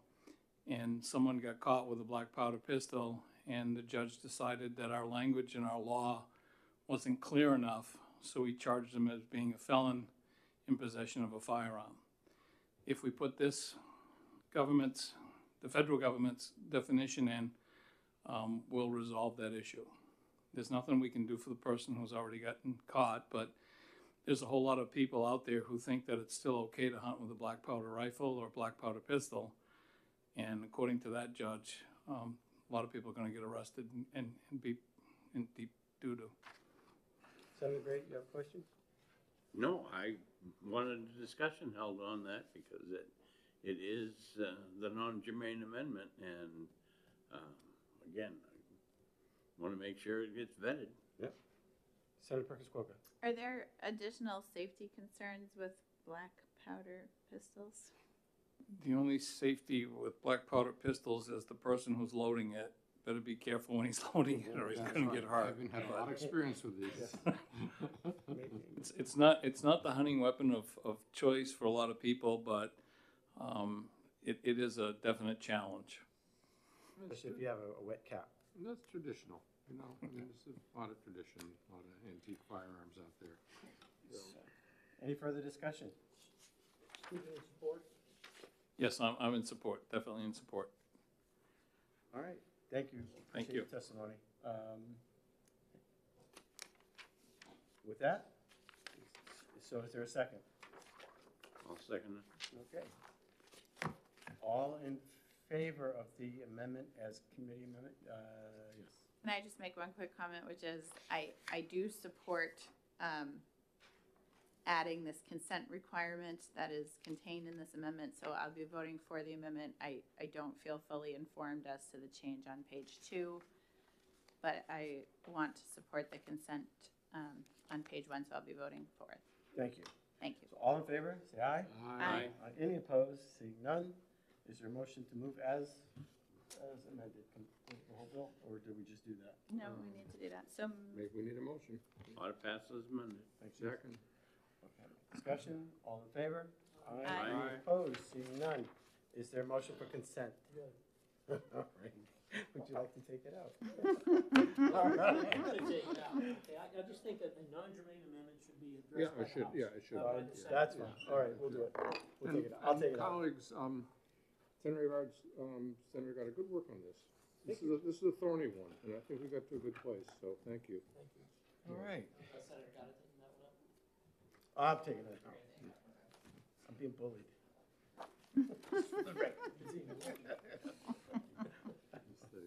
All right. That's for you. Thank I you. guess it's throw away now. That can be disposed of, actually. All right, so, 1293? where is that? the one we did just now with the sewage disposal system. Didn't we just vote on that one? We did 1205. That was 1293, okay. 1293, is there a motion on 1293? Move out to pass. Second, and I'll move as a committee amendment, both the amendments that were presented to us from DES. Further discussion? All in favor of the committee amendments? Aye. Aye. Any opposed? Seeing none. Move out to pass as amended. Further discussion? All in favor? Aye. Any opposed? Seeing. Consent. Is there a second on consent? Second. Discussion? All in favor? Aye. Any opposed? Seeing none. Not be glad to take it out if you want, or. Who? You want? Yeah. All right. Oh, I Senator don't have Waters one will yet, take his so side why on not? consent. Or somebody else if they'd like to. All right. Yeah, I know. I mean, I don't care. Make me take it out. The amendments are these two, correct? Yes. Both of them. 1776 and 77. 85. Well, that's the other one? Yeah, we're All right. just doing these two. All right, so I had an amendment for 1131, 1331. Yeah. So first of all, is there a motion on 1331? And then I'll offer. Let me get to it. This bill allows New Hampshire utility customers that requires power lines extension located in private properties to hire a contractor who is approved by the utility. Yeah. Okay. Yeah. So Housekeeping. Senator Waters Move on moves to it, pass. and then Second. seconded by Senator Perkins Polka. I have an amendment from Senator Daniels. It is 1751S, and it amends the title of the bill by replacing it with relative to power lines, maintenance and construction, and relative definitions of public utilities. There's just a small change on line 10, which removes the word exempt and the word shall not, which will make it enabling language. And this basically restores local control on telecommunication cellular towers. So, I just had a question, Chair. Yep. There's a definition of public utility in 362(2) as well. Well, they're both kind of definitions. So is the intent here? To restore local control over. The sheriff says will not be subject to. So, Senator Daniels wanted, yep. yeah, I understand. Yep. I have a question about this. Go ahead. So, we have a number of people that I'm aware of that have privately put up towers on their own property, on which cell antennas and apparatus are mounted. Are we then going to consider them under this to be a public utility? Because it includes any individual. And, You know what, I could have Senator Daniels come. yeah, Mr. Chairman, And it's individuals who also form LLCs for liability reasons, but it's an individual property rights piece. I mean, I think this is also clearly non-germane, and what I'm concerned about is that I don't have a clue what the implications of this are. I can think immediately of a case in Dover where a farmer wanted to have one, but it was sited in a place that the city, and there were some air traffic concerns about it.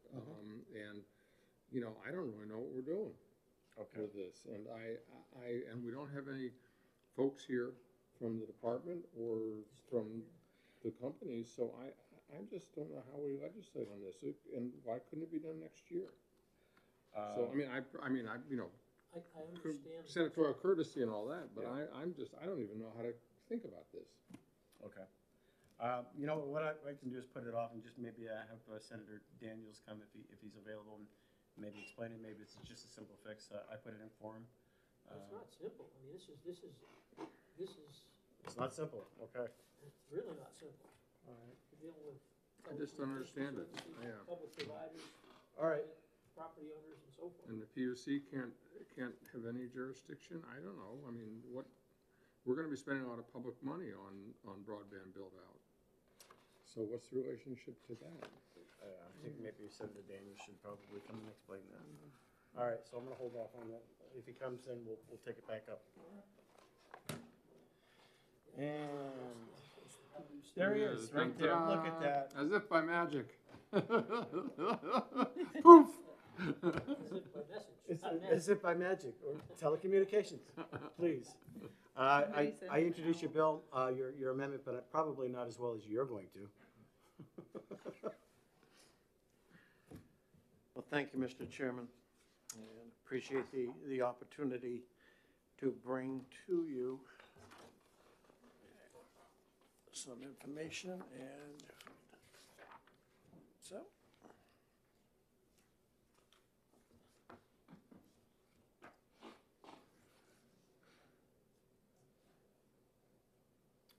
We're removing the word exempt and not. Correct. Yeah. Can I just give it, for the record, my name is Gary Daniels. I'm a state senator from District 11, encompassing the towns of Wilton, Milford, Amherst, and Merrimack. And I'd like to bring to you this morning Amendment 1751S to House Bill 1331. And I've just given you a little bit of background information there. In RSA 362, we define the term public utility, and I'm not going to read it all because it is kind of lengthy. But then as you go on, RSA 362.6 exempts mobile communications services. So pursuant to the New Hampshire Public Utilities Commission, it has no jurisdiction over mobile radio communication services, and so consequently the state declines jurisdiction over the certification of wireless carriers as eligible telecommunication carriers, or ETCs, leaving that jurisdiction authority to the FCC. What this amendment does, it will allow New Hampshire to reclaim its jurisdictional authority from the federal government, namely the Federal Communications Commission, to determine whether telecommunication providers licensed in the lifetime program can serve our citizens.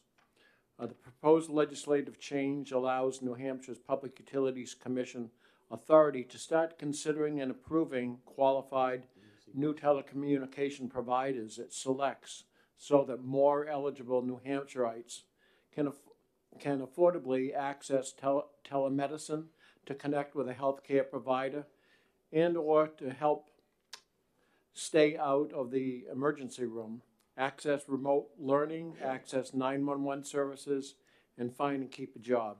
The FCC has failed to consider any new telecommunication providers to serve low-income citizens in New Hampshire for about 9 years.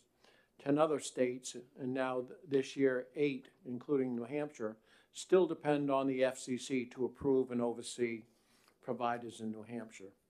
So with this amendment, it allows us to pull our authority back to New Hampshire and once again control our own destiny in that area. Senator Gaida. Thank you, Mr. Chairman. Senator, thank you for this. I think this is important legislation, but I have serious concerns for example, private individuals who have erected cell towers, either as a proprietorship or as an LLC on their own private property, that are now functional. That would suddenly bring them under the jurisdiction of the PUC. And that's the last place I want a private citizen to have to appear to possibly justify the building of a tower or something like that. That my concern is for that segment of this population. I just wanted to state that. I can't support this as it's presently written, but would support an initiative to amend it, or perhaps to bring it back next year, because we haven't heard from any of the providers or other people. Yeah, my understanding is the large providers on this, there have been no opposition in the other states where this has passed. The individual thing that you talk about had not been considered. So.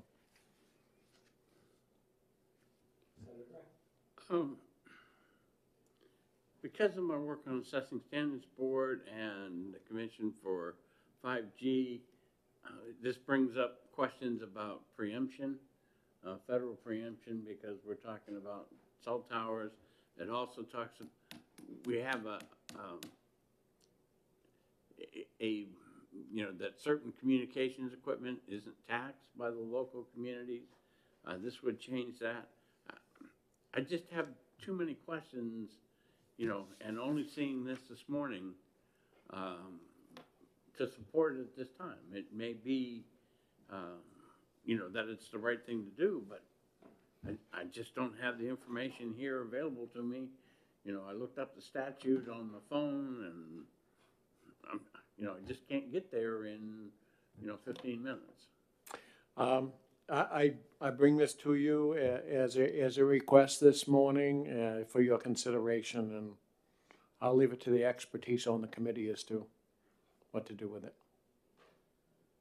Thank you, Senator. I appreciate your clarifying the amendment. Thank you. You're a much better job than I did. So, with that, So with that, we're still in exec and we're considering the amendment. So let's just bring it to a vote I would move interim study on the amendment. on the amendment. Well, Let's, I think what Senator Guida may want to do is move off the pass on the bill without consideration of the amendment. that's exactly what I said. The motion on the bill has already been put forward and seconded. So right now is the question on the committee amendment. So If nobody moves it or seconds it, we don't consider it. all We don't right, vote on it. I'm going to move it, and if there's not a second, that's the will of the committee. So I move this amendment, and seeing how nobody is seconding it. Okie dokie. So on the underlining bill, is all in favor? Aye. Aye. Any opposed? Seeing none. Consent? So, a question Consent? for the minutes, for the hearing report. Is a motion that is not seconded recorded in the hearing report? No, it just dies. Not, thank you. But it is on tape. Hi, everybody. Ought to pass, Senator Perkins Coker, seconded by Senator Waters. Yeah, and Senator Waters moved consent, seconded by Senator Perkins Coker. And so Senator Waters is going to have the privilege of taking that one out. Do we vote on consent? Aye. Aye. All opposed? Well, yeah, because you're taking it out. Okay. Yeah. All right. 1270. Is there a motion on 1270? We get there. Repealing the Oversight Committee to monitor and transform delivery of electrical services. Representative Thomas. This is a committee that outlived its usage, and what was brought forward in 1996 to oversee the deregulation. 7 members of the committee, broad scope, hasn't had a meeting since 2018. So, Yeah, this I is would move the bill. move the bill. Is there a second? second. Okay, discussion. I would note that the 2 members of this committee that didn't know they were on that committee would be glad to have their workload reduced. You do remember that, huh? All right, all in favor? Aye. Any opposed? Seeing none. Is there a motion for consent? Okay, all in favor, say aye. Aye. Any opposed? Seeing none. Senator Guida, you get the privilege. Shrinking government, yes. Senator Guida is shrinking government today. All right, well done. You just shrunk just by a little bit. Hopefully the governor signs it. Senator Guida. 1148. Yes, Mr. Chairman, I have an amendment here, which, let me get the copies of it, I'm sorry, it's taking me a second. Is that for line 5 and 6? Not been drafted, but I have what it would be. And, I mean, Yep. yeah, here we go, thank you, Danny. relative to prohibiting government entities from subordinating to. So, Yeah. I found this a very, and to me, an interesting question raised by the bill. And I did ask the question just today about, you know, unclear about, well, do municipalities even have this authority anyways? And then the second question is that we had mentioned municipalities that said they want to get to certain goals on net zero net zero and this and that and the other thing, yada, yada. And there too, I was curious about, well, if they have goals, that doesn't mean they're going to enact anything that prohibits anybody. And I think I voted last year for the one that prohibited, that Senator Morse's bill on it. But I thought that, and I talked to Josh Elliott, that, why don't we ask the Department of Energy to tell us about whether or not municipalities have this authority. Now, we heard from the sponsor of the bill that he had no awareness of any case of anybody doing it or contemplating doing it, but so I don't think it's something that we are in an emergent situation that some communities decide it's no more natural gas or something like that.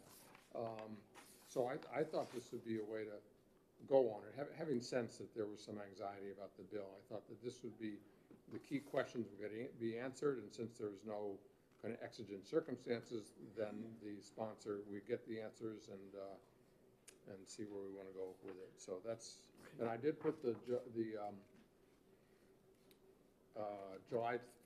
June 1st, 2023, after Josh Elliott suggested that they got a lot of work in front of them. They'd be happy to study this, to provide a report. It could be done, but give them a little time. Josh, you want to make a comment at all? So David, this will be a replace on. I'm sorry, did you say yes? It's a replace all, yeah. Thank you, Mr. Chairman. Just looking at it now, Senator Waters has mentioned we had a brief conversation yesterday regarding this.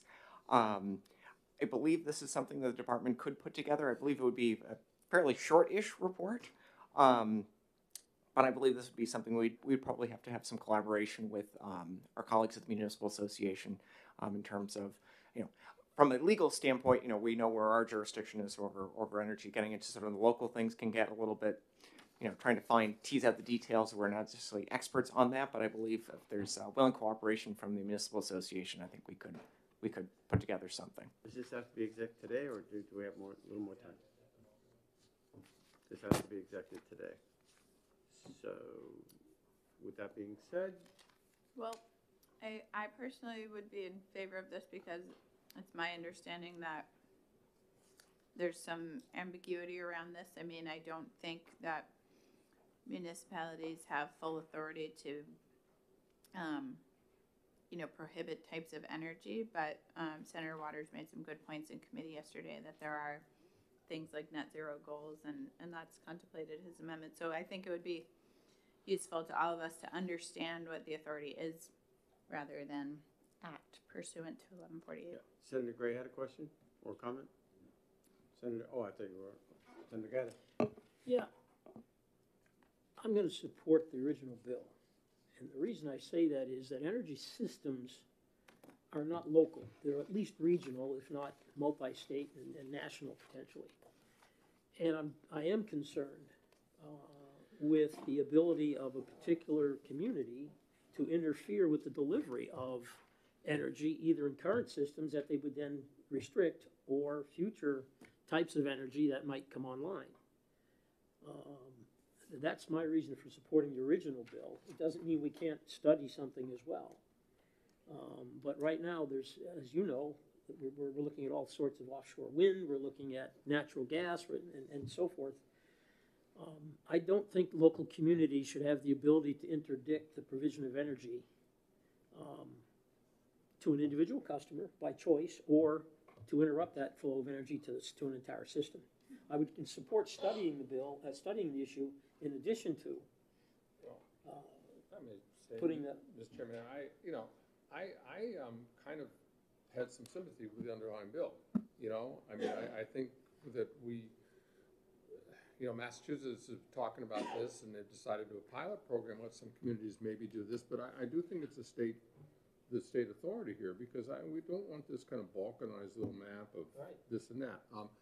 I don't think there's any immediate issue that that might happen, but I would say that if we pass this now, then the question there about the things being void that are already there, and we've got some, you know, hydro plants that are supplying energy, and it's not, you know, it's about fuel types, and that, you know, gets to just so many things. It's not saying to, you know, I just think it's very complicated, and that if we did this now, I just think it's a, you know, lawsuits waiting to happen. What if we exempt already existing systems and put a repeal date on the prohibition Well, pending the study? I guess that I don't see the point of passing the prohibition now at all anyways, since it's not an exigent issue, nobody's doing it. And why not get the answers first if there's no, you know, why not get the answers first, and then, you know, we'll have a chance to, and things will have changed over the next couple of years too. We'll have a clearer picture of where we're at in these things. I mean, I think hydrogen's gonna be a big play, and that's a huge issue, and I wouldn't want anything to get in the way of that either, That so. would be an explosive debate. Yeah, well, but I guess what I'm trying to say, Senator Avard, is that I understand some of the energies behind this, no pun intended, but I think we need to get some questions answered, that's all. All right, well, the amendment has been moved and seconded, so further discussion. All right, so all in favor of the amendment? Aye. Aye. Any opposed? Seeing nobody's opposed? I'll move on to pass as amended. Is there a second? Further discussion? All in favor say aye. Aye. Any opposed? No. All right. And Senator Gatta, would you like to take this out? I would love. Senator Waters, you have the privilege.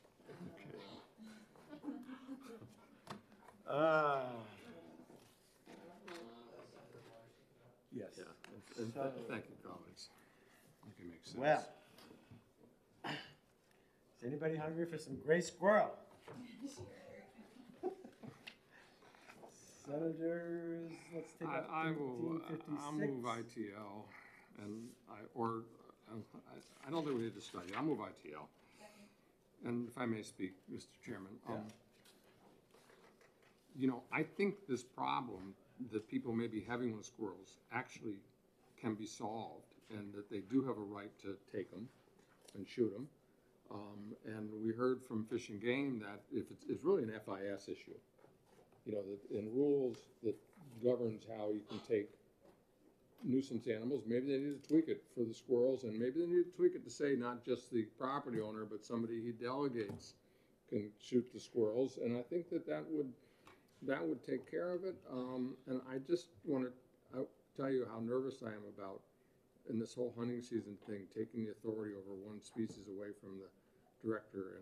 And there is a lot of history around why we haven't done that. And last thing I'll say is that we have a Fish and Game Commission now, which is kind of newly constituted, new members, and I think is really doing a very effective job. And I think that they will not duck issues. I think they will take them on seriously, and if they want to make some considerations about what to do in FIS 300 on this, I have real confidence that they will. And as I happen to know, one of the major players in that commission is an avid squirrel hunter. So I think that, so anyways, I hope we can let this one go. Further discussion? Senator Gaida. Thank you, Mr. Chairman. I'm going to vote in opposition to ITL. And the department came before the committee with no idea why red squirrels are open year-round and gray squirrels are not. Okay? I don't see anything other than color. I'm sure there's some name differences and so forth, and maybe some other minor genetic differences, but they're pests. That's one item. Second issue, how are you going to enforce this? If I see a gray squirrel and I shoot it, Colonel Jordan's not going to know. His game wardens are not going to know. I'm certainly not going to shoot it in a compact area, right? So there's no way to enforce this. It's well intended. You're gonna make a farmer trap a damn squirrel that's chewing on his lines? I mean, the common sense of this, of trying to enforce something on a species that I can hide in my shoe, okay, escapes me. And for that reason, I support the bill.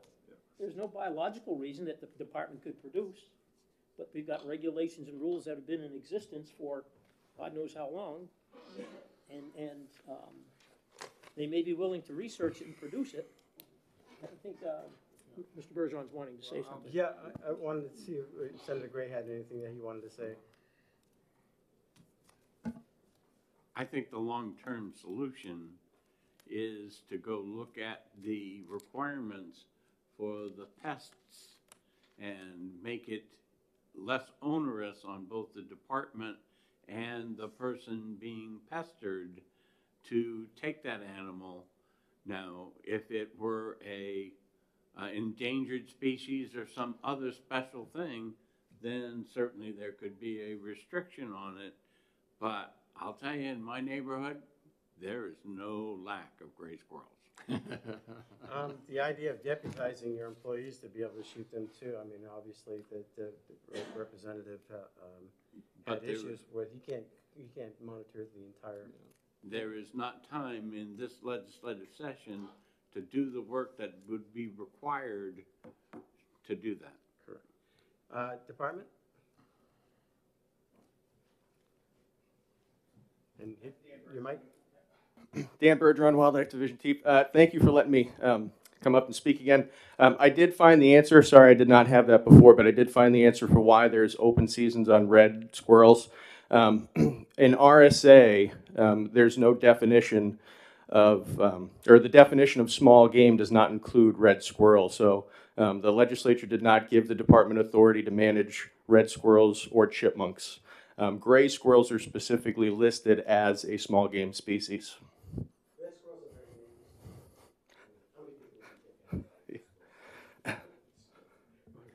So I guess the question is, in the absence of regulation on them, there's no shortage of red squirrels either. So we have a regulation that makes no common sense whatsoever. It is in existence. You're not going to stop me from shooting a gray squirrel that's climbing a tree next to my house. I'm not going to go to the department to ask a police officer or an officer of the department to come into my house so I can take it. It's not going to happen. Folks, gray squirrels are a rodent pest. Okay, and all we're doing here is perpetuating bureaucracy.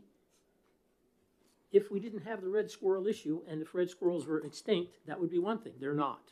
So my suggestion is, and I will be voting in support of the bill, okay, that we get rid of unnecessary bureaucracy. I would ask the department, how many investigations have been done on the shootings of gray squirrels out of season, and how many prosecutions have there been in the last 10 years? Yeah, that would be a question for our law enforcement division.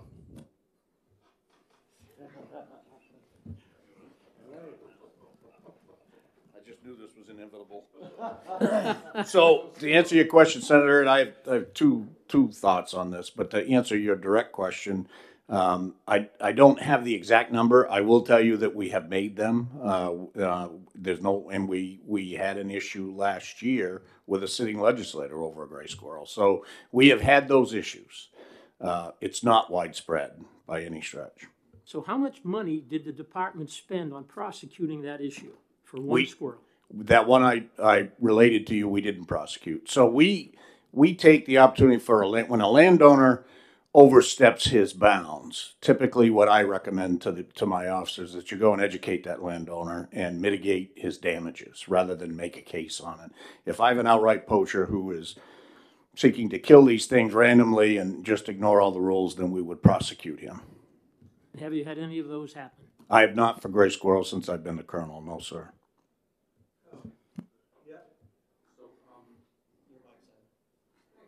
So currently, the season now goes through January 31st?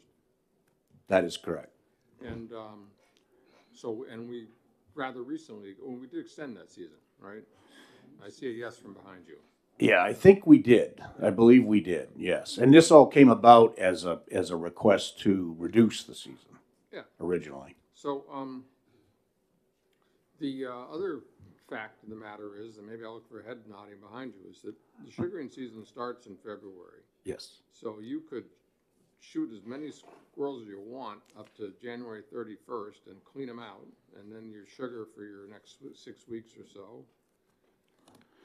That you could do that, yes. We have this problem with a number of different species. We have it with deer, we have it with bear, and we give out depredation permits really to address that. You have to be careful of making people agents, because we've had some bad experiences with that, where people take advantage of that. We have a roving team that go around looking for depredation permits so they can hunt deer year-round, but we monitor that stuff pretty closely. With the amount of hunters that are out there, it's just not in my bailiwick to eat one, but is there a high demand to hunt gray squirrel? I got to tell you, in 31 years doing this year, I have checked less than 5 squirrel hunters in my career. Now, remember, half my career was spent in the North Country, where there were not a lot of gray squirrels. Down here, there are a lot of them. But I can't say that is in high demand, no. Right, Senator Gray. I want to relate a story to Senator Avard. That as a child, my mother, my dearly departed mother, was very, very sick with the flu. And one of her fondest memories of her childhood is her father going out and harvesting a gray squirrel and making squirrel soup with that for her recovery. Now, was that in New Hampshire? No, it was in the hills of West Virginia. West by God, Virginia. Take me back home. Similar story, not including the flu from Vermont. Was that an approved remedy by the FDA? So, and there are people out there that are actively feeding these squirrels as well. Sure. And so sure. there's a... They're small animals, so they're like any small animal, they're popular, with our citizenry. So, I mean, if every hunter went out there and started hunting, not that would be the case. Right. You think they would turn into an endangered species? I could only guess at that. I mean, I feel fairly confident that our population would withstand that. The one challenge that you should consider is, if in fact there were an emergency like you've just described, how quickly could we address that? And so I want to leave you with this thought. It's quicker to do it in rule by far than it is in the legislature.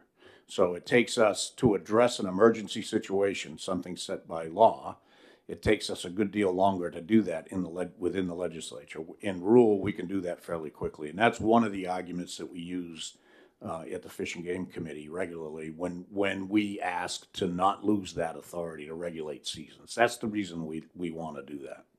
Is there a will in the department to make rules on this particular topic? To change the rules?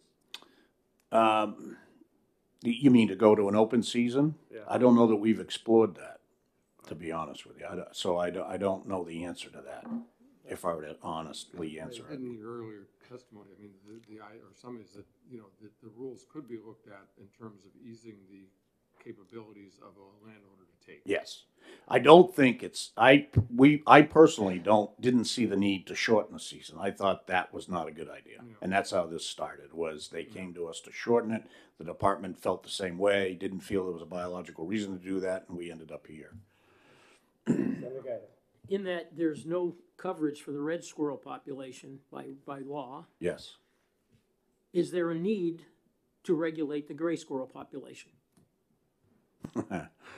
That is a good question, sir. That's the question that's at stake here. And I would defer to Dan. He is certainly more of an expert on that than I am, but that is a good question. Equal protection under the law. Isn't there a question, though, about, the reason grays are in there is because they are hunted? Yes.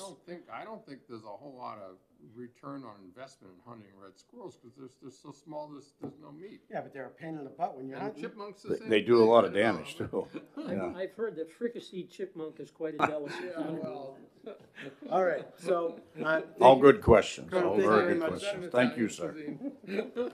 We appreciate your testimony. Thank you very much. I want to move along here, unless there's further discussion on this particular bill. All right, so let's bring it to the vote. All in favor of ITL, say aye. Aye.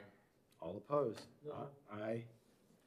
Okay, so the ITL has it, and who would like to take it out? What was the chair's count of the vote? 3-2. I wasn't quite sure. Yeah, it's 3-2. Three squirrel lovers. You want to take it out? All right. Can you take it out? You voted no. I'll take it out, and I'll be very brief. You can make your speech, okay? All right. All right. The squirrel is safe. All right. Did we do 1049? Establishing committee to study landfills. Let's do it. I'll move on to pass. And I have Senator to go Perkins, 1-2. has this been seconded? Second. Seconded by Senator Perkins Quokka. So I have a formal amendment drafted. However, I think your amendment might be identical and simpler. I just had thought a committee amendment added on line 27, solar panels. I think that's what the sponsor of the solar panels bill wanted us to do. That's exactly what my amendment does, is add recycling of solar panels to the scope of this, so I would be in favor of supporting Senator Waters' amendment. How about windmill vanes? They're a huge problem. How about it? They're a huge problem. So we're gonna, on line 27, we're gonna add solar panels and windmill vanes.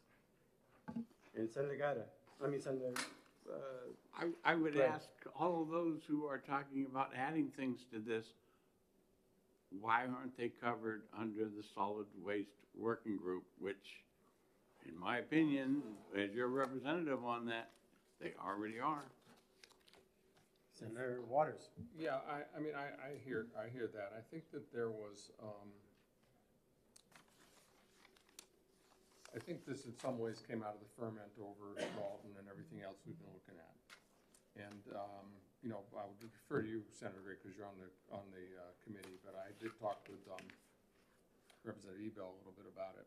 And there was some sense that because this is focusing on the EPR and what the other states have done, that this was timely to have this relatively focused subject to tee up what may be legislated or people may want to put in. So that was the rationale, and I think people are willing to do it, and it also solves us, you know, a couple of issues.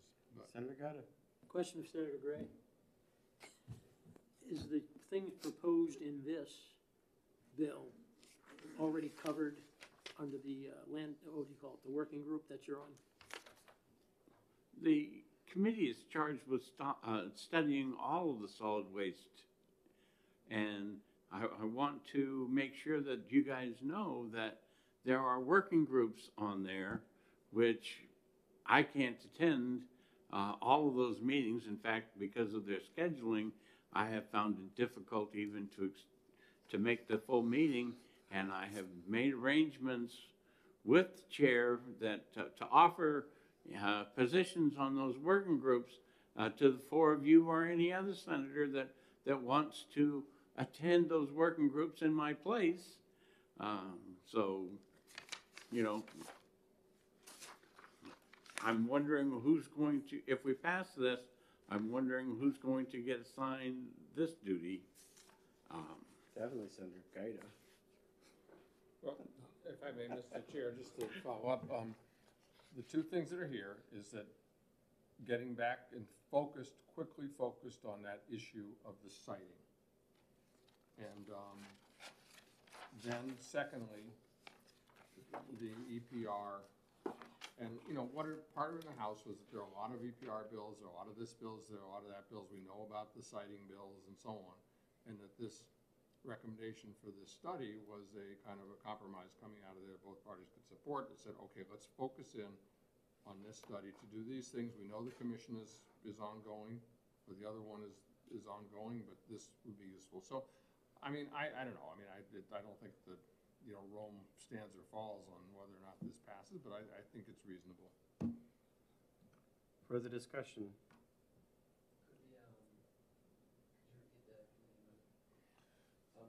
Yeah, let me give you the language I think we ought to use. So after batteries, comma, solar panels, comma, wind power components, comma. And then it continues. Automotive and hazardous waste, yep. A question for you, Senator Gray. Do you feel that your working group scope encompasses what we see in lines 19 through 21 here concerning the I required? believe that their charge takes care of everything in the bill. Is it actually individually called out in the working group right now? Probably not. But And how frequently does your working group report out? report out, I'm not sure what the report dates are. They've been meeting between every month or every other month, and then now they've established those working committees. You know, they're establishing their own, and as I said, I've been having difficulty fitting in with my schedule. They've either scheduled it in conjunction with the Assessing Standards Board, or they've scheduled on the same day as the Health and Human Services Oversight Committee. And so I haven't been able to attend, you know, full meetings for several months now. And those subcommittee meetings, you know, are beyond what I can do. Senator Guy.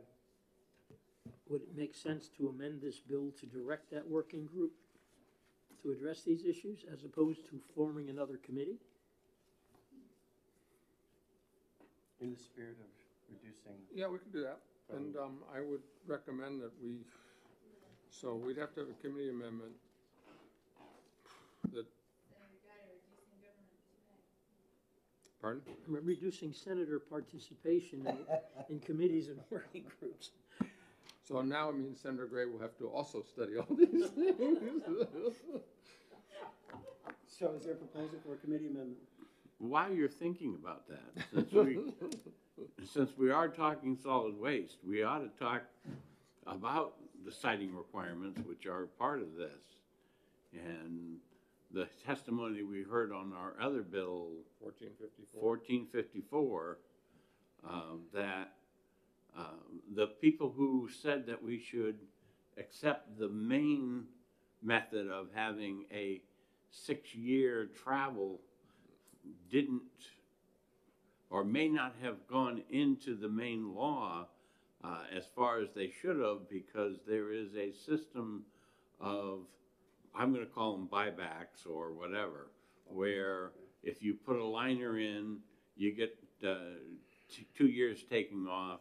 If you put in a leak detection system, if you put in a septage recovery system, if you put in, and many of these people who are doing this get the whole 6 years back because of those systems, and you're left with either 300 feet, 500 feet, or 1,000 feet, depending on whether it's a road or an airport or other things, which is very similar to New Hampshire's law. So I'm not even sure that the citing stuff in here,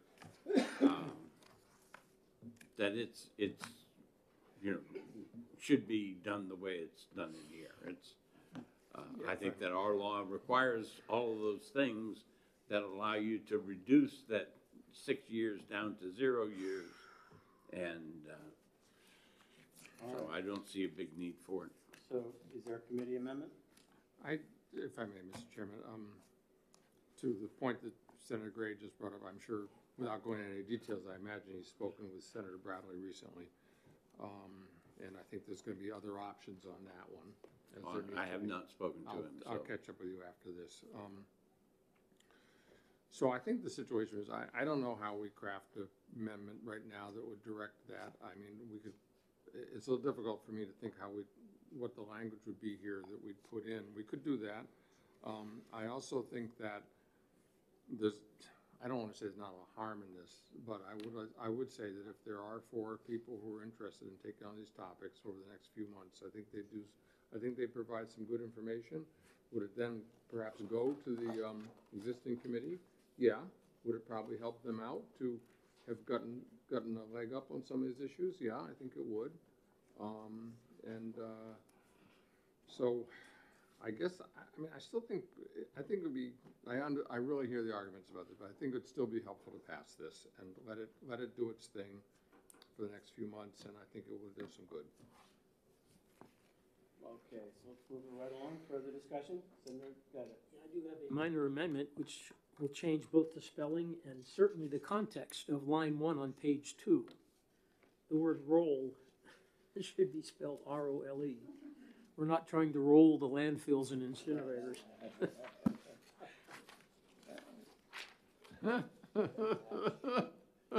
Maybe they can be mobile next, right? The mobile landfills, right? So no groundwater problem. You got that, Daley? Yeah, so I have a committee amendment for the bill as amended, providing solar panels, wind power components to line 27, and then we're changing the spelling of the word roll on line 1 of page 2. So I'll move the committee amendment. Seconded by Senator Perkins Polka. Further discussion, all in favor of the committee amendment? Aye. No.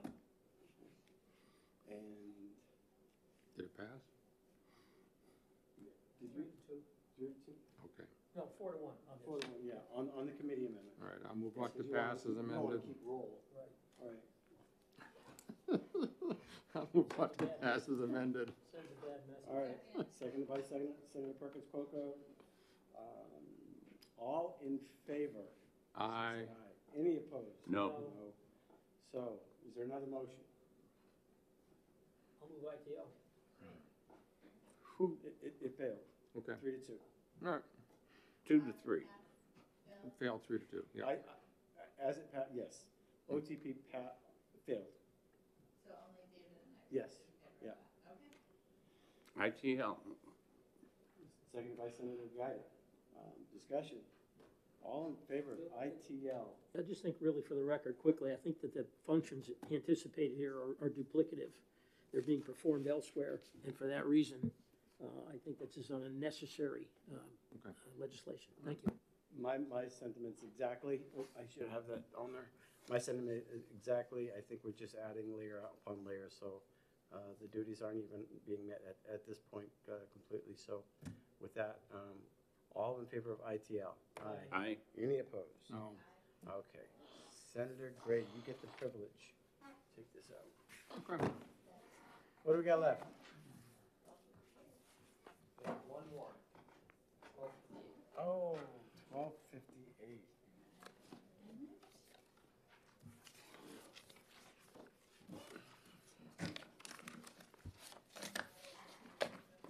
Oh, yeah, sure.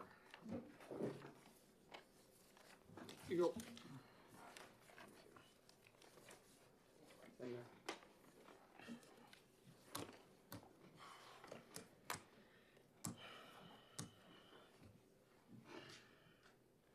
Various changes. Okay, Sure. this passed 22-0. Senator Perkins Coco with an amendment. So I'll move pass on 1258. Second. Okay, discussion. All right, department seemed to like this. There was nobody really against this. But Senator Perkins Coco, you have an amendment of 1787S, and you may speak to your amendment. Thank you, Chair.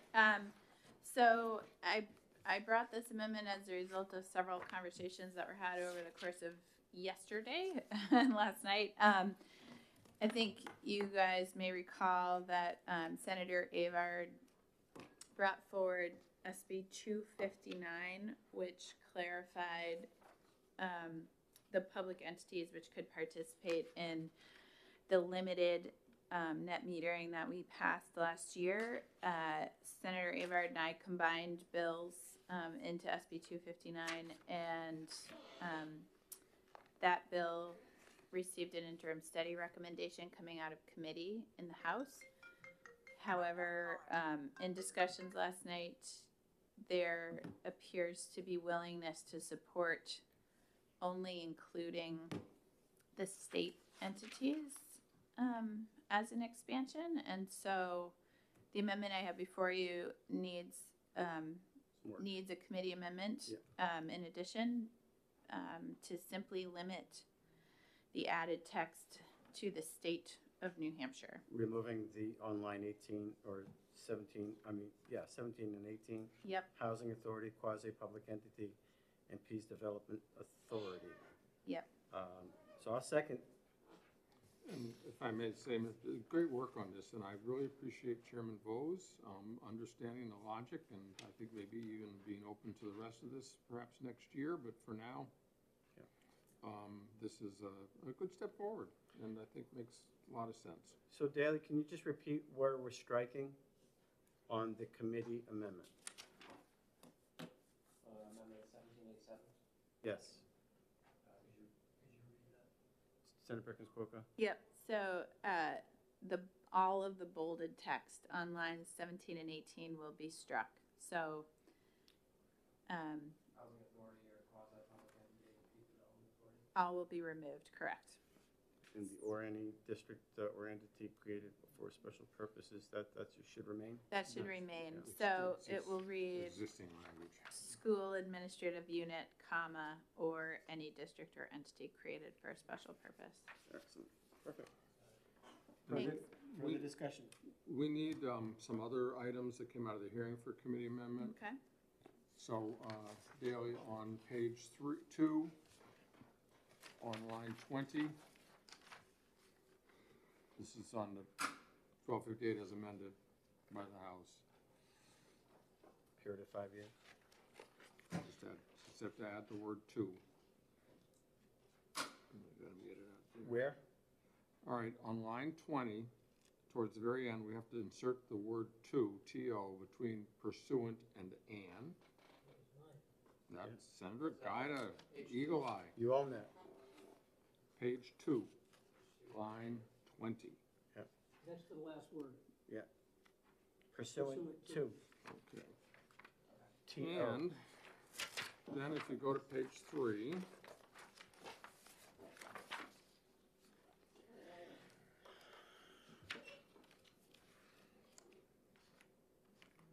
so this was the question on page 3. The reference to committee deleted by House Bill 1270. Right. So you see on line 12 and 13, you'd want to strike the words "and the Legislative Oversight Committee." Okay? You get that? And then we want to say instead of that, after J11, see that on line 12, you got see that 125-J:11. Yes. So comma, to the chairs of House Science, Technology, and Energy, and Senate Energy and Natural Resources. So I'm sorry, it probably should say "and," just "and." So I'm sorry, Senator 125-J11:11, then add "and the chairs." Could we change that to the committees of jurisdiction, then we don't have to change it again if somebody changes the titles? But then it'll be I think inconsistent everywhere with else, 1270. everywhere else in the it's referring to, in 1270 it's referring to the Just by trying. name. Yeah, I know. So it would say chairs of House Science, Technology, and Energy, and Senate Energy and Natural Resources. You want to repeat it just real quick? Yeah, so on line 12, it's going to be RSA 125-J:11, and the chairs of the House Science and Technology and Energy Committee and Senate Energy and Natural Resources Committee. And then you will have stricken "and the Legislative Oversight Committee." Yes. Okay. Further discussion? All in favor of the committee amendment? Say aye. Aye. Aye. Any opposed? Just a second, wait a minute, I want to make sure we get this right. We're good, okay. We're good. Okay. All in favor of the bill as amended? Well, we need to move it. I move the bill to pass as amended. Thank you. Is there a second? Senator Gaida, okay? Perkins Coca, then Gaida, and so for discussion, all in favor of the bill as amended, say aye. Aye. Any opposed? Seeing none. Consent. There's a motion for consent. Senator Gaida seconds it. All in favor of consent? Aye. Aye. Can I take it out? Any opposed? Seeing none. Senator Perkins Coca, you get to take it out. Perfect. Well done, folks. You did it, Mr. Chairman. Oh, we did it. Half an hour to spare. Tons of time. Half an hour to party. Yeah, well. What do you want to do? All right, with that, is there a motion to move out of exec? All in favor, say aye. Aye. Any opposed? Seeing none. Thank you, everybody. You can go party. I'm gonna go to my office and bang my head on my desk.